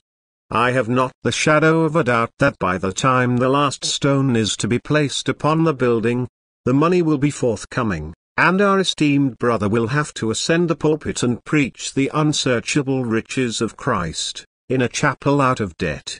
I could not less than think, Christian friends, while our excellent chairman was addressing us on the subject of civil and religious liberty, that we ought all to be thankful, and not only so, but that we ought to be more zealous to maintain our ground, and to make advances in that respect. I rejoice that, notwithstanding all the oppositions that are made to the progress of civil and religious liberty, it is going forward in the metropolis, going forward in the provinces, going forward through the length and breadth of the land, in spite of the Puseyism, of the popery, of the infidelity, and all the power of that is brought to bear to oppose it. It is a principle that must go on and prevail, until it shall be felt throughout the habitable world. I am afraid to trespass on your time. We Welshmen are very dangerous. When we begin to speak and get the steam up a little, we hardly know where to stop. You must tell me therefore when my time is up, for I find I cannot trust myself. I have been thinking with regard to the stone that is laid today, that it stands there as a witness of the working of the voluntary principle. Some people have told us that the principle has failed. Where has it failed? Wherever it has been exercised, wherever it has had fair play, it has done great things. What has erected our chapels? What has erected, too, some of the churches in our land? Why, the voluntary principle. And what has moved my esteemed friend, Mr. Spurgeon, and his beloved people to take this very important, this noble step, but the voluntary principle working in their hearts? There is no compulsion from the throne, all the compulsion they have is the love of Christ in their souls. May God increase that principle 1,000-fold. What has made my brother Spurgeon so popular, to use the term, for want of better? What has given him such power with the people in this city, and wherever he has gone? It is this: he has preached the full and plain gospel, and the Spirit of God has rested upon his words. That stone stands as a witness of the power of the gospel of our Lord Jesus Christ, as preached by our little stripling, our little David, who has been the means of effecting such good. And not only so, we see that stone as a witness of the faithfulness of God to his church. God has said that he would be with his people always, even to the end of the world. That stone stands as a witness there, and stone upon stone as it is laid upon it will give an additional testimony to the fidelity of him who said, "Lo, I am with you always, even to the end of the world." That stone stands as a witness to angels, to devils, to infidels, and to the Christian church, of the zeal of the people of God at Park Street. May that zeal burn as a vehement flame. May it break out on the right hand, and on the left, and may your liberality be exercised until the whole money for the tabernacle shall be contributed, and the building be completed, and out of debt. I hope the blessing of God will attend this meeting, that it will be the means of stirring up our brethren in the provinces, and reviving religion in the land, that we shall have some of the showers that are descending upon Ireland and Scotland, and that this shall be the beginning of better days. God grant that it may be so. Only let us retire from this place imploring God's blessing and devoting ourselves to his service, and the showers will come down, for God has said, "As the snow and the rain cometh down from heaven and returneth not thither, but watereth the earth and maketh it bring forth and bud, so shall my word be that cometh forth out of my mouth. It shall not return unto me void, but it shall prosper in the thing whereunto I have sent it."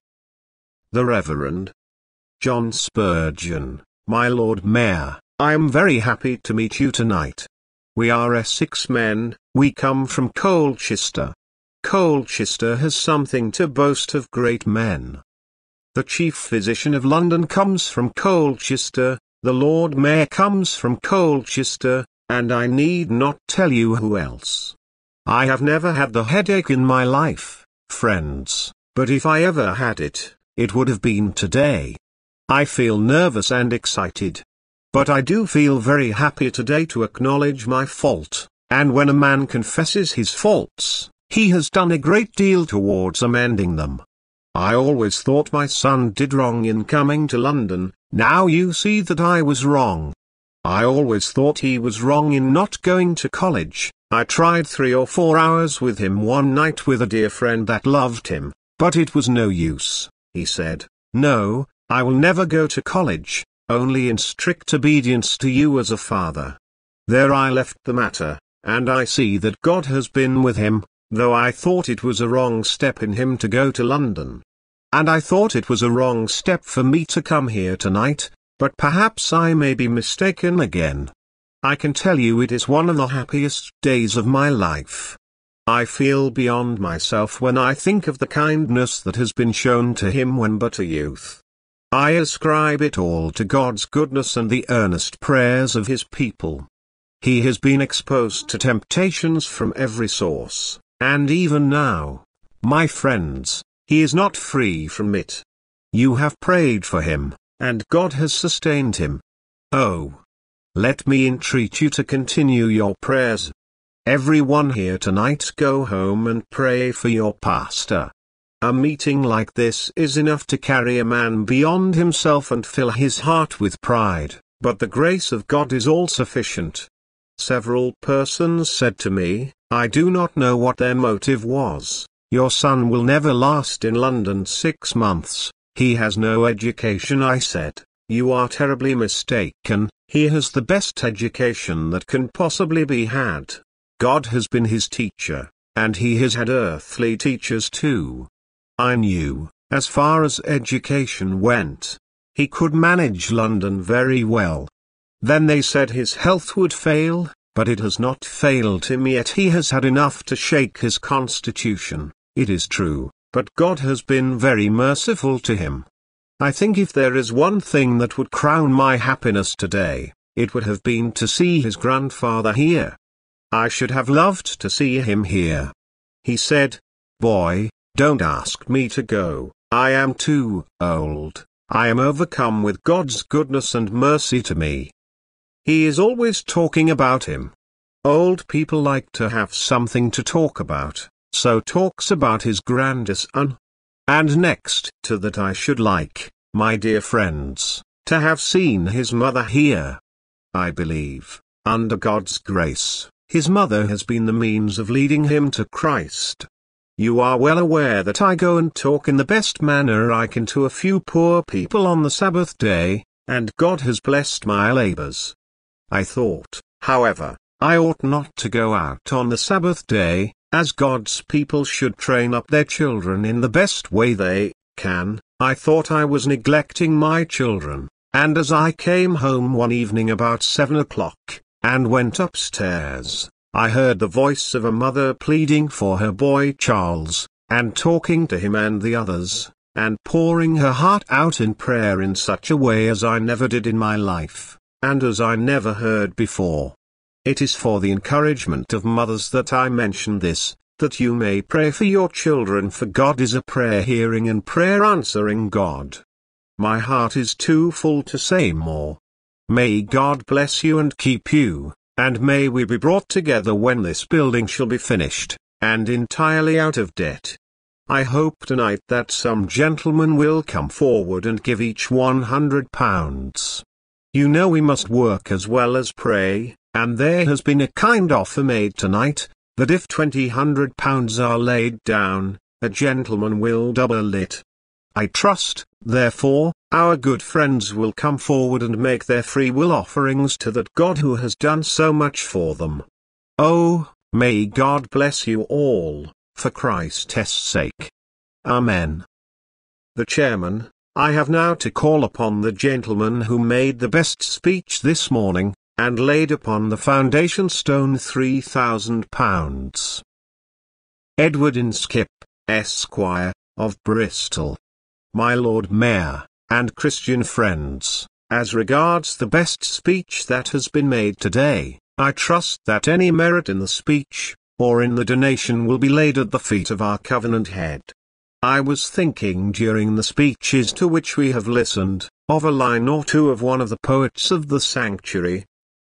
Let party names no more, the Christian world o'erspread.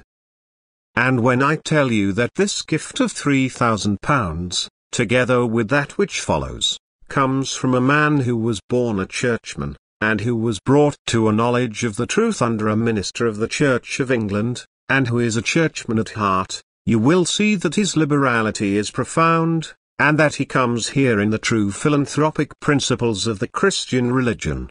But since I had the honor and privilege of laying that painted piece of paper, as I termed it, upon the stone this afternoon, I have been going round the boundaries of the proposed walls of this intended sanctuary, and I was thinking as I mused upon the various portions of the stones and gravel, cement, lime, ashes, bricks, and timber, what would be the position which the multitude before me would occupy in that better temple, where we all hope to adore the Lamb. I was led to ask, is my name, however mean and humble, inscribed there as a living stone? Believe me, if you value his instructions there, and wish to see that building the birthplace of souls nothing short of an earnest and agonizing entreaty that God the Eternal Spirit will sanctify that word will ever promote your views, or bring about the realization of your wishes.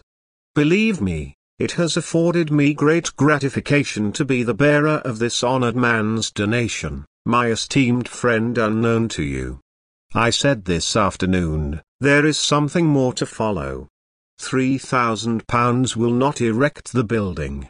I understand that it will take no less than 7 times as much again. Where is it all to come from? I hear that the response today has realized only about £3,900, and that about £200 more is promised. Now, I do not pretend to be a Goliath, but I come as a simple stripling, and ask, who am I and what my Father's house, that I am thus honored to ask 20 other persons to come forward and give their £100 apiece, or even 40 persons their £50 each, with the promise that the sum shall be doubled when that is done. This I am sure is nothing less than your pastor deserves. He has devoted his time, his energy, his health, to this matter. He has been incessant in his labors, and he has found that they have been crowned with success. As for you, the fruit of his labors, it behoves you to see that he has a place in which he can address the multitudes who flock to hear him. This afternoon he spoke of this building being erected and the roof put on, and the tabernacle being left seatless. Surely this will not be permitted. Whether it be by the humblest mite or by the large donation, I am sure that those who love the Lord Jesus Christ will see that this thing is accomplished, and speedily too. We were speaking just now of the living stones in the temple above, and I was thinking of a scene which occurred to me in the music hall yonder, some year or two since. When I heard the sounds of the voices of the multitude there, I bethought myself on that occasion, why, what must be the heavenly choir, if such be the perfection of sound realized by the humble few here upon earth? What must be the sound rising from immortal voices and from angelic tongues? Surely while we contemplate the grandeur of that scene, we shall all be in earnest in asking ourselves the one question, are we heirs of the kingdom of God? We shall all be asking ourselves that marvelous question, is my name inscribed on the walls of Zion? Remember, Jesus dwells there, and if Jesus dwells there, we desire to dwell there too. See to it, then, my friends, that this meeting conclude not without some large, some noble response to that which I consider a noble offer I have been permitted, on behalf of another, to make to you today. The offer you have heard, it rests with you to accept it, and whenever it may be accepted the money will be forthcoming, as the £3,000 is forthcoming now, on the very day when the 2,000 shall be realized, But then I was about to disclose to you a secret, although, perhaps, Mr. Spurgeon may not like me to disclose it to you.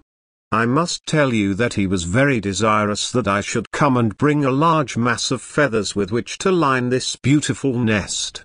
I trust it will be a nest indeed, but not a nest in which you may nestle yourselves into fatal security. I trust it will be a nest which you will find the birds of the air, whose feathers are of yellow gold, will set and brood over, and that there the sweet influences of those heavenly scenes will descend into your heart. I trust I shall be able to carry back with me tomorrow the intelligence that the offer I have made has been accepted, and that I shall shortly have the great pleasure of presenting to you the additional £2,000. The Reverend J. A. Spurgeon, my lord, ladies, and gentlemen, your lordship said at the commencement of this meeting, that it was a happy day. I am quite sure I can echo that sentiment now from the depth of my spirit, and I think that I have in my cup one sweet ingredient which must be lacking in yours, that of having such a brother as I have, in your ministry. If ever pride can be a sinless thing, I think it will be in my case when I say I am proud of my brother. But I would desire to take that stand which the Apostle Paul took when he determined to know no man after the flesh. Though I rejoice tonight most heartily in the success my brother has achieved, I rejoice more profoundly in the success which has attended the preaching of the gospel, and in the principles of the cross of Christ which I see here tonight. Whilst I look around me and see that every other religion is beginning to fade, that every other system is tottering to its fall, that everything that is of man seems like man to be fading, Christianity is growing in strength, and seems to have the dew of its youth upon it, and is going forth crushing all things before it, and it shall triumph till it shall fill the world with its knowledge, power, and glory.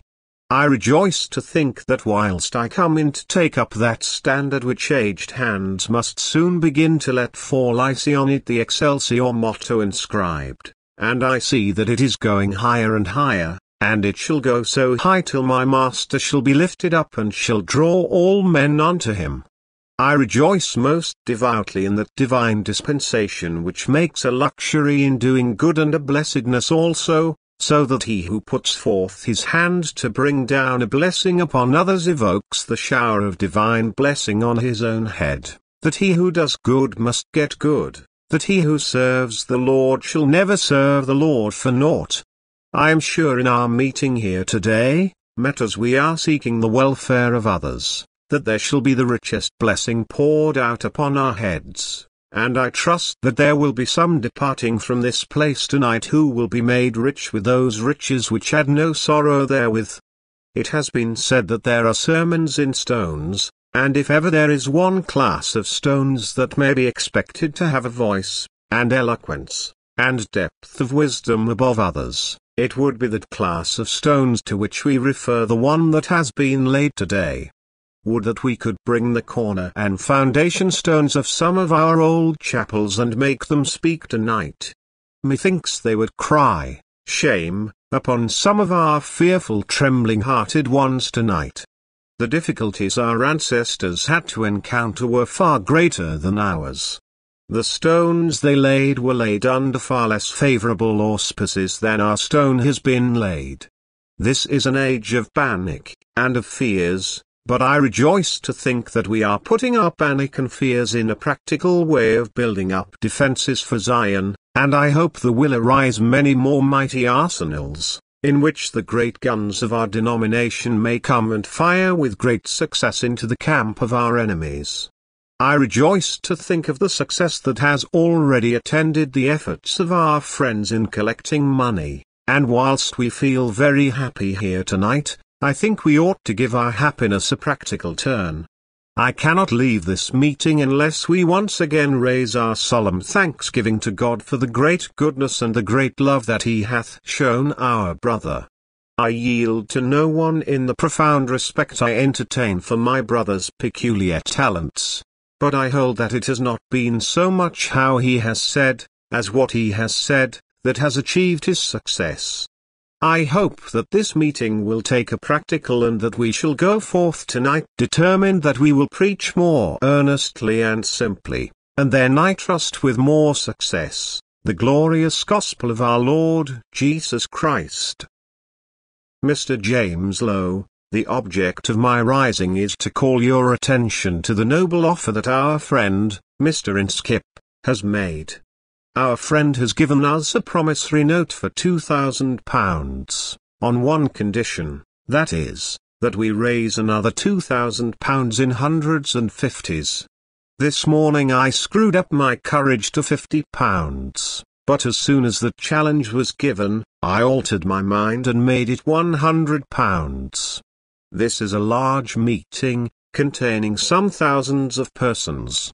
I know there are some here who are very rich, and who could pay the whole expense of this building out of their own pockets and scarcely miss it, and I can hardly imagine that you will allow my friend Mr. Inskip to go away disappointed. Let me beseech you to fix him at once. Now, I have to ask that 19 other gentlemen, or ladies, if you please, for their money is equally valuable, to give a pledge for £100 each, and that will make up the £2,000 which our friend, Mr. Inskip, has promised to double. If you would only do that this evening, it would give such an impetus to our efforts to raise the whole of the money required for this building, that I do believe we should get enough, in a month, to complete it. But lest I should be disappointed, our kind friend has given me a still greater latitude. I do not want to check the 19 friends from coming forward with their £100, but he has very kindly allowed me to say, that if a portion of it comes in hundreds, the deficiency may be made up in fifties. Now, surely with such latitude as that, we must succeed in getting the £2,000. And then he has done another thing which I think was very liberal. If I failed to succeed after making this offer, I do not know what sort of a character I shall be able to give you. It is this: he will not only take it in hundreds and fifties, but, if it is more convenient for you to pay within 3 months, he will give you credit for that time. Now, as an old tradesman, I have known in my time what it is to be tempted by having a little credit offered me, but I took care I would not take credit for any article that I did not feel confident to be able to pay for in a given time. I feel the greatest encouragement in asking you either to send up your names for £100 each, or to those who cannot afford so much, for £50, and those who are not prepared to pay the money down, we will give 3 months' credit. Do not let me plead in vain. The Reverend George Smith, of Poplar, my Lord Mayor. Ladies and gentlemen, I have very great pleasure in taking some part in the deeply interesting proceedings of this night. When I think of the men who have already spoken with fervor, with pathos, with eloquence, and with the intimate knowledge of your Master, which justify them in honoring him as they have, and when I think of the other brethren on the platform of your own denomination, who will further vindicate the cause with which you are connected, and advocate the great object which you have in view, I should shrink from the responsibility of occupying any portion of your attention, but for the fact that I belong to another denomination. I am with you in heart, though I am not with you altogether in practice. I am connected with the Congregational denomination, as most of you if not all know, and I am here to testify on behalf of myself and of my brethren generally, to the very great regard we have for that gifted young man, under 30 years of age, whose name has become a worldwide reputation, and who everywhere has been greatly honored of God in turning multitudes from darkness to light, and from the power of Satan unto God. I never had any doubt about him from the beginning. I never entertained a suspicion of him from the commencement. I never uttered an unkind word about him from the time when he commenced his ministry. I always thought that he was raised up of God to do a great and good work, and we might well rejoice if men are raised up in a way rather different from that which we had anticipated. There is a fact upon record of very great value in relation to liberty of preaching. In the days of Oliver Cromwell, many soldiers went to Edinburgh on the Lord's Day, and finding there was very indifferent preaching in the pulpits, Cromwell's chaplain took possession of the churches and preached the word of life. The presbytery wrote a letter complaining to the Lord Protector, that his soldiers, the men connected with the iron-hearted regiment that he headed, those Ironsides, who feared God and kept their powder dry, actually had ventured to preach the word of life in the regular sanctuary. Cromwell's reply was worthy to be written in characters of living light, and handed down from age to age. What? Doth that offend you? I would to God that all the Lord's servants were prophets. And with that feeling, my Lord, I am sure that we have hailed the advent of our beloved brother, Mr. Spurgeon. I hope his life will long be spared, and that a great and important work will be carried on by him. If there be a man under heaven that we might envy, and if there be a man under heaven in whom we might glorify the grace of God, he is the man. I honor the man that he has never pandered to the public taste. He has always preached the word of life fully, faithfully, and effectually. I honor the man for the large-hearted Catholicity which has characterized him. The pulpits of the land have properly been opened to him, and he has ever been ready to preach for his brethren of every denomination. I have heard him preach in my own pulpit to crowded and delighted audiences. And I am sure that we ought to be prepared to help him in return, for he has been prepared to help very many. I am sure I am only among a large number of my brethren, and I mention it as an encouragement to others. I proposed a short time ago to the deacons of our church that, as he had often preached on behalf of other objects for us, we should invite him to come and preach, and give him a liberal collection towards this new tabernacle. And it only waits for the time to be fixed by him, and I trust we shall all be prepared to do everything we can to promote the common welfare of this great church and congregation.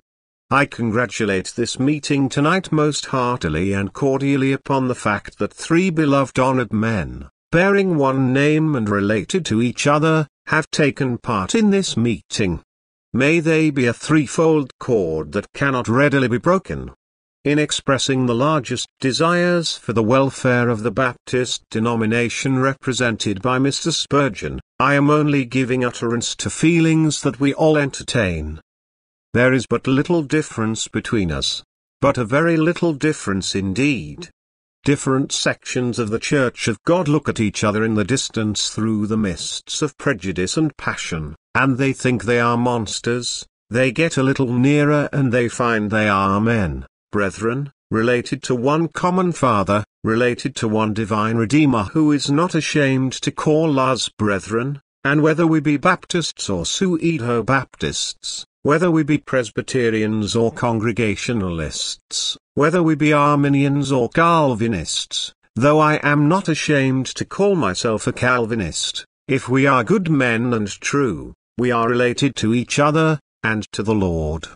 Let us, then, be limited, and angels shall look down from the crystal battlements of heaven and say of our congregations here, Behold how good and how pleasant a thing it is for brethren to dwell together in unity. The meeting then sung the following verse, commencing, Jesus is worthy to receive honor and power divine. Joseph Payne, Esquire, Ladies and Gentlemen, I am very glad to meet you all upon the present occasion. I am one of those churchmen whom my Lord Mayor has been digging in the ribs in rather an extraordinary manner, but I am not one that he would find fault with, I am sure. We have been working together too long and too often for any of his observations to be applied in that way to my humble self. The late Reverend Mr. Branch used to say, that an old woman once asked him, Mr. Branch, can you tell me what Mr. Payne is? Why, said Mr. Branch, he is a churchman. No, no, said the woman, I am sure he ain't. Why? Because wherever I go I sees him, at Wesleyan meetings, at Baptist meetings, at congregational meetings, and at all sorts of meetings. Well, if he is a churchman he's a rum un. The Reverend Dr. Archer was once speaking at a meeting. You see, I am giving myself a character, and he went through the list of speakers, and said, the first is Dr. Archer, a humble Presbyterian, the second is Mr. Branch, a sturdy Baptist, the third is Mr. Gladstone, an Episcopalian, the fourth is Mr. Edward Corduroy, who belongs to the Wesleyan body, and the fifth is Joseph Payne, who belongs to nobody, and he gave the reason. He belongs to nobody because he belongs to everybody. Now, I think I have said enough about myself. I am aging to say a word or two about my excellent friend, the Reverend Mr. Spurgeon.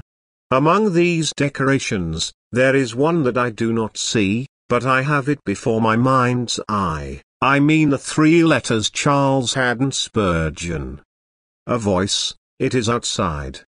Then we have it outside and inside too. Now, what does Charles Haddon Spurgeon mean? Why, it means first, Charles Haddon Spurgeon. But I do not mean that.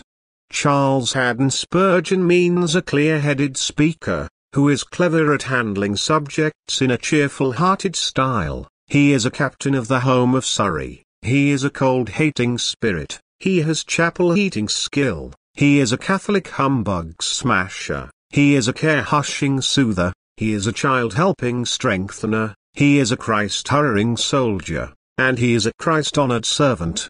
Those are all the 100 H.S.'s, and a very good set of 100 H.S.'s they are. Now I desire to look back upon the past, to look round upon the vast, and to look onward to the last. I desire to look back to the past. Our friend was always popular, always clever, always active, but he was not always so popular. He had not always the large number of friends that gather round him now. I knew him and loved him, and admired him from the beginning. Therefore I look back upon the past with great satisfaction to think that I had so much discernment, that has been so admirably proved, and so magnificently repaid. I look round upon the vast. It is a goodly and glorious sight to see such a meeting as this, with the Right Honourable the Lord Mayor in the chair.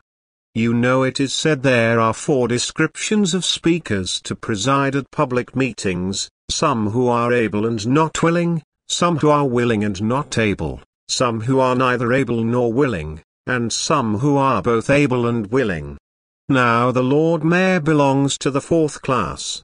He is a first-class man in some respects but a 4th class in that respect. He has shown his willingness in coming here, and he has shown his ability in that splendid, magnificent, glorious speech that he made, though he was a little too hard upon some of us Episcopalians. I look onward to the last. Oh! What a glorious thought that will be when all the instrumentality shall be at an end, when we shall see the grand glorious gathering in the brighter and better world above. The Lord Mayor will be there, Spurgeon the grandfather will be there, the father, the mother, the brother, and Spurgeon himself will be there, and I pray God that you and I may be there also. I have a high opinion of our excellent friend for 4 reasons. He is a preacher that does not mumble, he is a preacher that does not grumble, he is a preacher that does not stumble, and he is a preacher that never will grumble. He is a preacher that does not mumble. One of our celebrated authorities in the law, Old Selden, says, that if a man were to call out murder in the same tone in which he would make love, nobody would come to his assistance. A minister of the gospel is calling out murder, and it is to be called out in a loud tone, not in a namby-pamby style. He is also a preacher that does not grumble. You heard him tonight say how pleased he was with the salary given by the people of Park Street. He is perfectly satisfied with what he gets. though he has not half that he deserves. He is a preacher that does not stumble. Did you ever see a man walk more firmly than he does before the world and the church? He walks firmly, physically, morally, and religiously. Then he is a preacher that will not crumble. The man himself will die, many years let it be before that consummation is arrived at. We all must die, but the reputation and character of a faithful preacher of God's free and glorious gospel will never die. We may address the character and reputation of such a man in the language of the poet, and say, "The stars shall fade away, the sun himself grow dim in age, and nature sink in years. But thou shalt flourish in immortal youth, unhurt amid the war of elements, the wreck of matter and the crash of worlds." I would say, pray and believe, then persist and receive. In connection with the first, let me tell you that there was a number of farmers somewhere in Essex, who met to pray for rain in a large open field.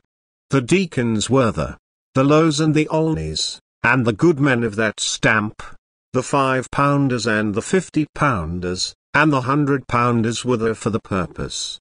It was a fine day, but there was a little Sunday school girl who came with an umbrella under her arm. The minister, who was not so clever as Mr. Spurgeon, said, "Why, bless you, my good girl, what do you mean by bringing a great umbrella on such a fine day as this?" "Why, sir," said she, "have not you all met to pray for rain? Don't you expect to get it if you pray properly?" "I do, so I picked out the biggest umbrella I could find." Well, there came a heavy shower, and the ministers and the deacons were all very glad to get under the little schoolgirl's umbrella. And the ministers and deacons went out from under that umbrella with their heads lower than they had been before, because they had been shamed into propriety by a little Sunday school girl. Pray, then, and believe. Pray that God will give you friends, and believe that you will get them. The next is, persist and receive. There was a clergyman in Ireland who met with a ragged boy, and he took him to a ragged school. The boy was very fond of using his slate and pencil. He never put sums upon his slate, but drew ugly pictures of the boys and the master. The master did not like it, because schoolmasters, you know, are very uppish people, some of them, stuck-up people who think they ought not to be caricatured. He sent to the clergyman, saying, "I cannot manage the boy at all, I wish you would take him away." "Indeed I shall do no such thing," said the clergyman, "I will come and see him, and talk to him." So the clergyman came, and there was the boy in the school working away with his slate and pencil. "Well," said the clergyman, "bring up your slate, let us see what you are doing." The boy did not like to do so, but however he brought up his slate, and, giving it to the clergyman, bobbed his head down to avoid a box on the ears, which he knew he deserved and thought he might get. But that was not the clergyman's plan. He looked at the slate, and he there saw the ugliest picture of the good old clergyman himself, with long ears, very long hair, a hole in his coat, and his white choker as dirty as it could be. He looked at it and said, "You have a very good notion of drawing, my boy. My daughter draws beautifully, and if you will come to the parsonage house 3 times a week, she shall teach you to draw." Well, she did teach him to draw, and that boy is now an artist, a capital painter in London. And the very first thing he did, was to paint a beautiful picture of the good clergyman and the daughter who had been so kind to him, and presented it to them in a beautiful frame, as a token of his respect and gratitude for their having saved him from destruction, and putting him in the way of gaining an honest livelihood. That clergyman persisted and received the end of his perseverance. Now I want you to persist and go on with this great work, and you will, in spite of all discouragements and difficulties, be sure to receive. You will draw people in the Tabernacle, and money to your funds, and then great things will be done. Now I have to read some verses, and then there will be an end. My breath I will spend, and my horn I will blow. The claims and requirements to let the world know. Though my horn is not gold, but is only brass gilt. Of the great tabernacle that is to be built. Sir Samuel, Baptist, and Baronet too, in handling the trowel to science was true, and charged it with mortar right up to the hilt. For the great tabernacle that is to be built. Unconquered, at present, friend Spurgeon is found. But soon he will hold unapproachable ground. For no one will dream with the past it a tilt. Of the great tabernacle that is to be built. With wonderful talent all ranks to comprise. The truth that he preaches to make people wise. He'll spread o'er his hearers, just like a great quilt. In the great tabernacle that is to be built. The Englishman plainly and soberly dressed. The Irishman clad in his holiday vest. Will sit, side by side, with the Scot in his kilt. In the great tabernacle that is to be built. Rich merchant of London, if such should be here. Thou, friend to a preaching sublime and sincere. Canst not give too much, give whatever thou wilt. To the great tabernacle that is to be built. Poor widow, neglected, distressed, and forlorn. The prop of thy age from thy dwelling withdrawn. To cast in two mites will not fix thee with guilt. Towards the great tabernacle that is to be built. Friend Spurgeon, the clearest of preachers I know. Look unto the time when thy language shall flow. Like a beautiful stream, without thickness or silt. In the great tabernacle that is to built. And thousands delivered from sin and from hell. In mansions of glory forever shall dwell. Who heard of the blood which for sinners was spilt? In the great tabernacle that is to be built. The Reverend Charles Haddon Spurgeon, if our friends are not tired I should like another brother to speak, and I have a few words to say before I call upon my brother Bloomfield. I have been treated somewhat severely by that class of brethren who are exceedingly strong in their Calvinism. Many suspect me of being a great heretic.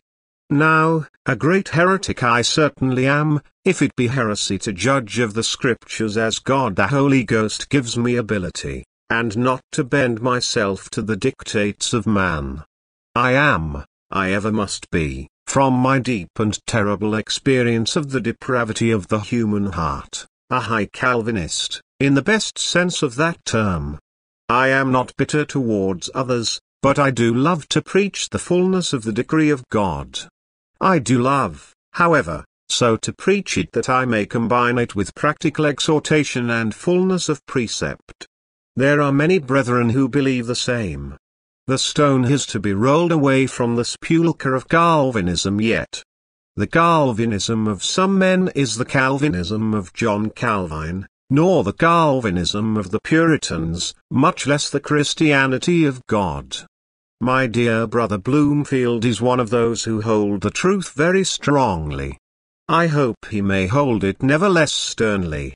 He has an affectionate loving heart, and he is not prepared to condemn one who, in some points, differs from the brethren. I do differ from some in certain matters, those are but small matters compared with the grand fundamentals of that holy faith delivered to us by Christ, translated by Paul, handed down by Augustine, clarified by Calvin, vindicated yet again by Whitfield, and held by us as the very truth of God, as it is in Christ Jesus our Lord. The Reverend J. Bloomfield, I rejoice to be with you today, just to show me firm attachment to that honored servant of God who has been the means, under the influence and power of the Spirit, of bringing you together. I believe that the preaching of Mr. Spurgeon is in harmony with our good old Puritan divines. I cannot understand that Christianity which dries up the sympathies of the human heart. I feel a strong sympathy with one expression dropped by Mr. Spurgeon's father. He said he thought his son did wrong when he first came to London. I thought so too, but what made me think so was losing a great many persons from my own congregation. However, I am very glad that so good a man has them, and I wish them well from my very heart, and him too, and all who love our Lord Jesus Christ in sincerity and truth. Any man that preaches the atonement in its perfection is a brother that I am glad to shake hands with and bid Godspeed. Whether or not he preaches the high and distinguishing doctrine of divine grace in the phraseology that I employ, whether or not he chooses to preach those doctrines in the plain language in which I am bound to preach them, because I can preach them in no other, I say I bid him Godspeed, and trust the blessing of God will go with him wherever he goes to preach the everlasting gospel of the blessed God. Christ said, when on earth, if any man serve me, him will my Father honor. I ask any man to look at the vast numbers that have testified before delighted audiences to the way in which the ministry of Mr. Spurgeon has been blessed to them, and I ask if God has not honored him, I ask if the Holy Ghost has not honored his testimony, and if the Father in heaven, if the Holy Ghost has sealed his ministry, where is the man that dares to speak against the success which he has realized so largely in his work? I love some of the friends that have spoken harshly of him, but I have always hated their harshness. I have told them so to their faces, as I would tell them again. I hate their bigotry, while I love the truth they preach. May God continue to bless the ministrations of our excellent friend, and honor him with increasing and abundant success, for his own sake. Amen. The Reverend C.H. Spurgeon proposed a vote of thanks to Sir Morton Peto, for his kindness in laying the stone, to the Lord Mayor for presiding, and the Lady Mayoress for coming to the meeting.